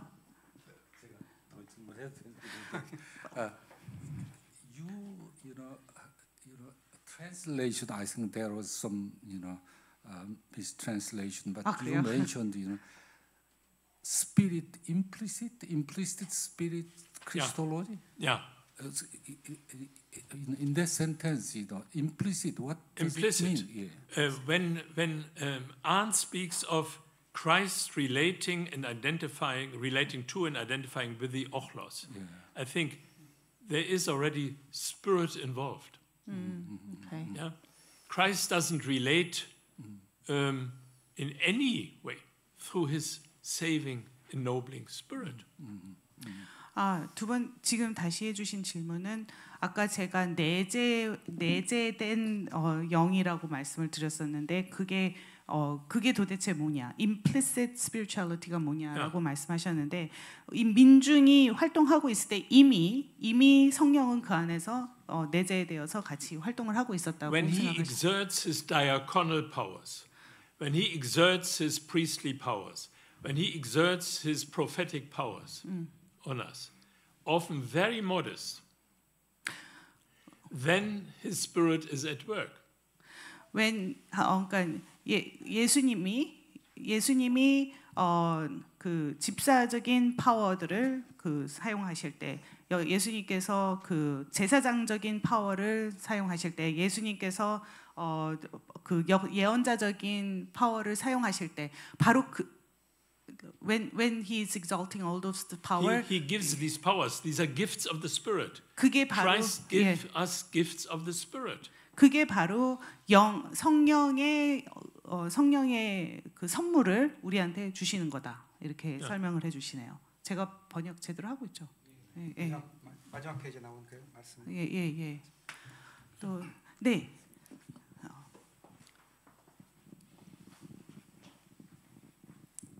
방금 이제 말씀하신 것과 연결해서 지금 이제 깊은 토론으로 들어가기 시간이 너무 늦은 것 같고요. 그냥 확인만 하면 좋겠어요. 그러니까 지금 그 예수가 어떤 삼중직을 할 때 성령이 작용을 했다라고 하는 거잖아요. 근데 안병문 선생님께서 그 말년에 그러니까 in his late life 어떤 성령론적인 그 시프트를 초점 변화를 만드셨거든요. 근데 여기서 중요한 것은 성령, 그러니까 예수 중심, 역사적 예수 중심의 민중신학에서 그 영 중심의 성령 중심의 민중신학으로 변화를 주셨는데 여전히 안병무 선생님이 받아들일 수 없었던 것은 인격이라고 하는 개념. 그래서 그 서구의 성경론은 삼위일체 어떤 위격 도식에서 성령을 얘기하시는 건데 안병무 선생님 명시적으로 영의 어떤 루아흐나 네페시의 가장 정확한 번역은 영이 아니라 기일 것이다, 치로 해서 이제 기론적 해석으로 갔거든요. 그래서 지금 벨커 선생님이 말씀하실 때 그 그리스도의 영이 내지는 그리스도를 통해 그리스도의 사역을 통해서 영의 은사가 오클러스와 민중에게 이제 공유되었다라고 하시는데 그 영이 안병무 선생님이 말씀하시는 기로서의 어떤 영에 가까운지 아니면 여전히 서양 신학의 삼위일체 도식의 인격으로서 영에 가까운지 이것만 좀 확인을 해주시면 좋을 것 같아요. 네, 감사합니다. Okay, so he wants to clarify something. So at the toward the end of An Byung-Mu's life, he actually sort of shifted his perspective from the historical Jesus to pneumatology. So, but his struggle was that he couldn't accept sort of anthropocentric human character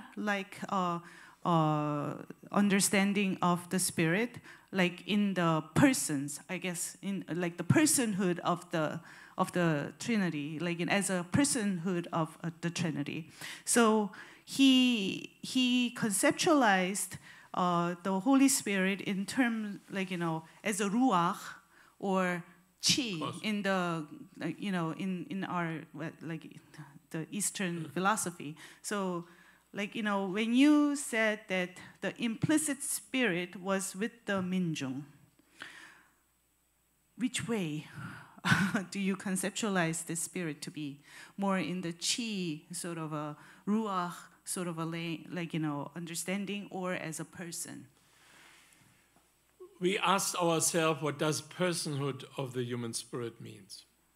And our brilliant colleague, Polkinghorne, suggested the Spirit is not self-referential, and the Bible says the Spirit does not witness of him or herself.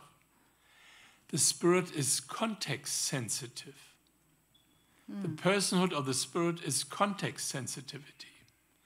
So we have to move away from two anthropomorphic concepts of the Spirit. Person is much more than just an individual self-referential subject. We have this in Paul when he speaks of Soma. Soma. Soma is not the material flesh. Soma is partly coming out of flesh, our individuality, our real natural existence, but transformed into a much richer entity, but not into a ghost, vague, fleeting, and so on. So Soma always has a form, but this is hard to grasp. We have been trapped in a dualism. Body, spirit, my mind, my thinking. No, we are much more complex. Okay. And I think it is very important to unfold these complexities of human existence and move beyond old materialistically based understandings. Okay, thank you. What's the name of the theologian? Physicist, Polkinghorne. 폴킹헌이라는 분이 말씀해 주시는 이야기 중에 굉장히 좋은 우리가 그 지혜를 얻을 수가 있습니다. 우리가 그 아까 인격이라고 하는 것이요. 사실 그 인격이라는 것을 생각할 때 영이라는 것은 그게 우리의 자기, 우리 자신들을 self-reference. 우리 자신을 참고하는 것이 아닙니다. 영이라는 것은 항상 그 맥락에 센시티브하다는 겁니다. 컨텍스트에 센시티브하대요.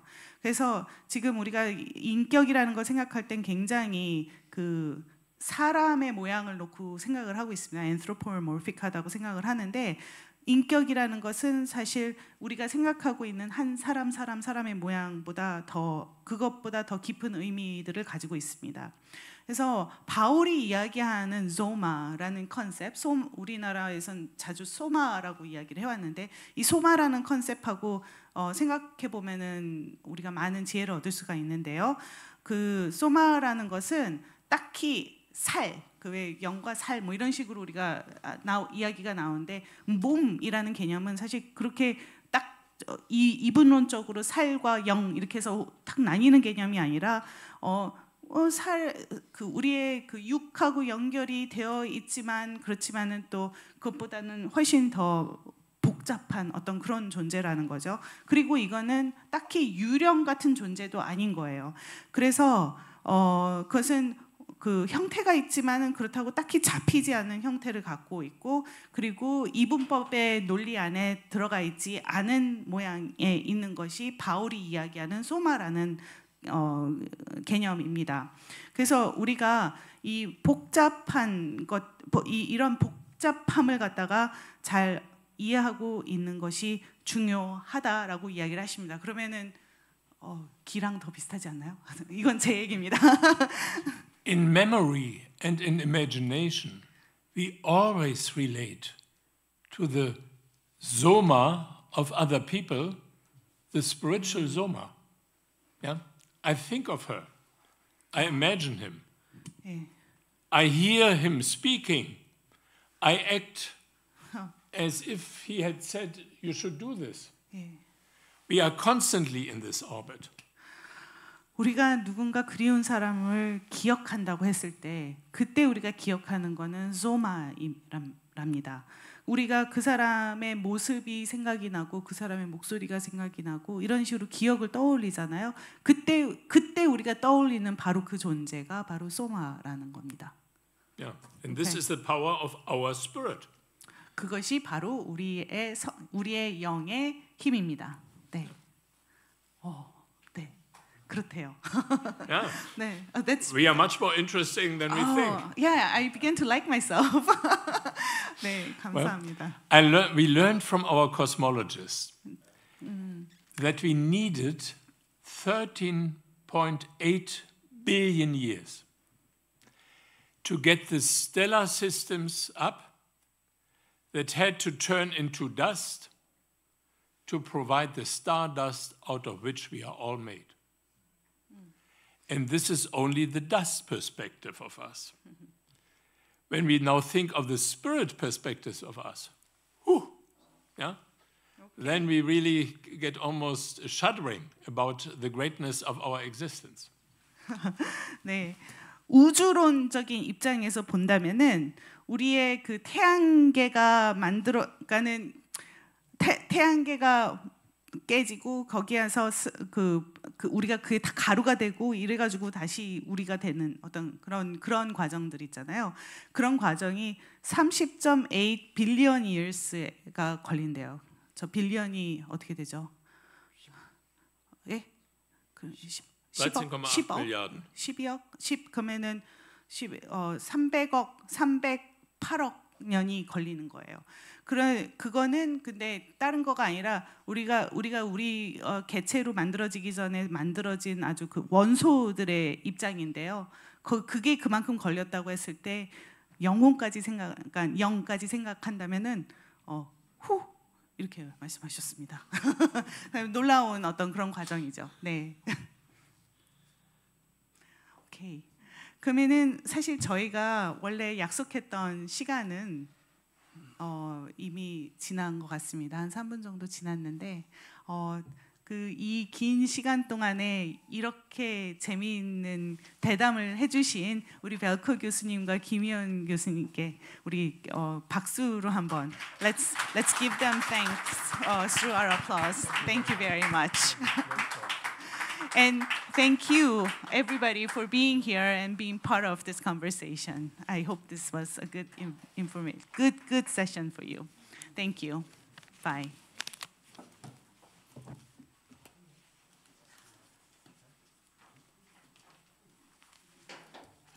Thank you very much. That was hard labor. Oh my goodness, like my brain. Kind of like freezing here and there.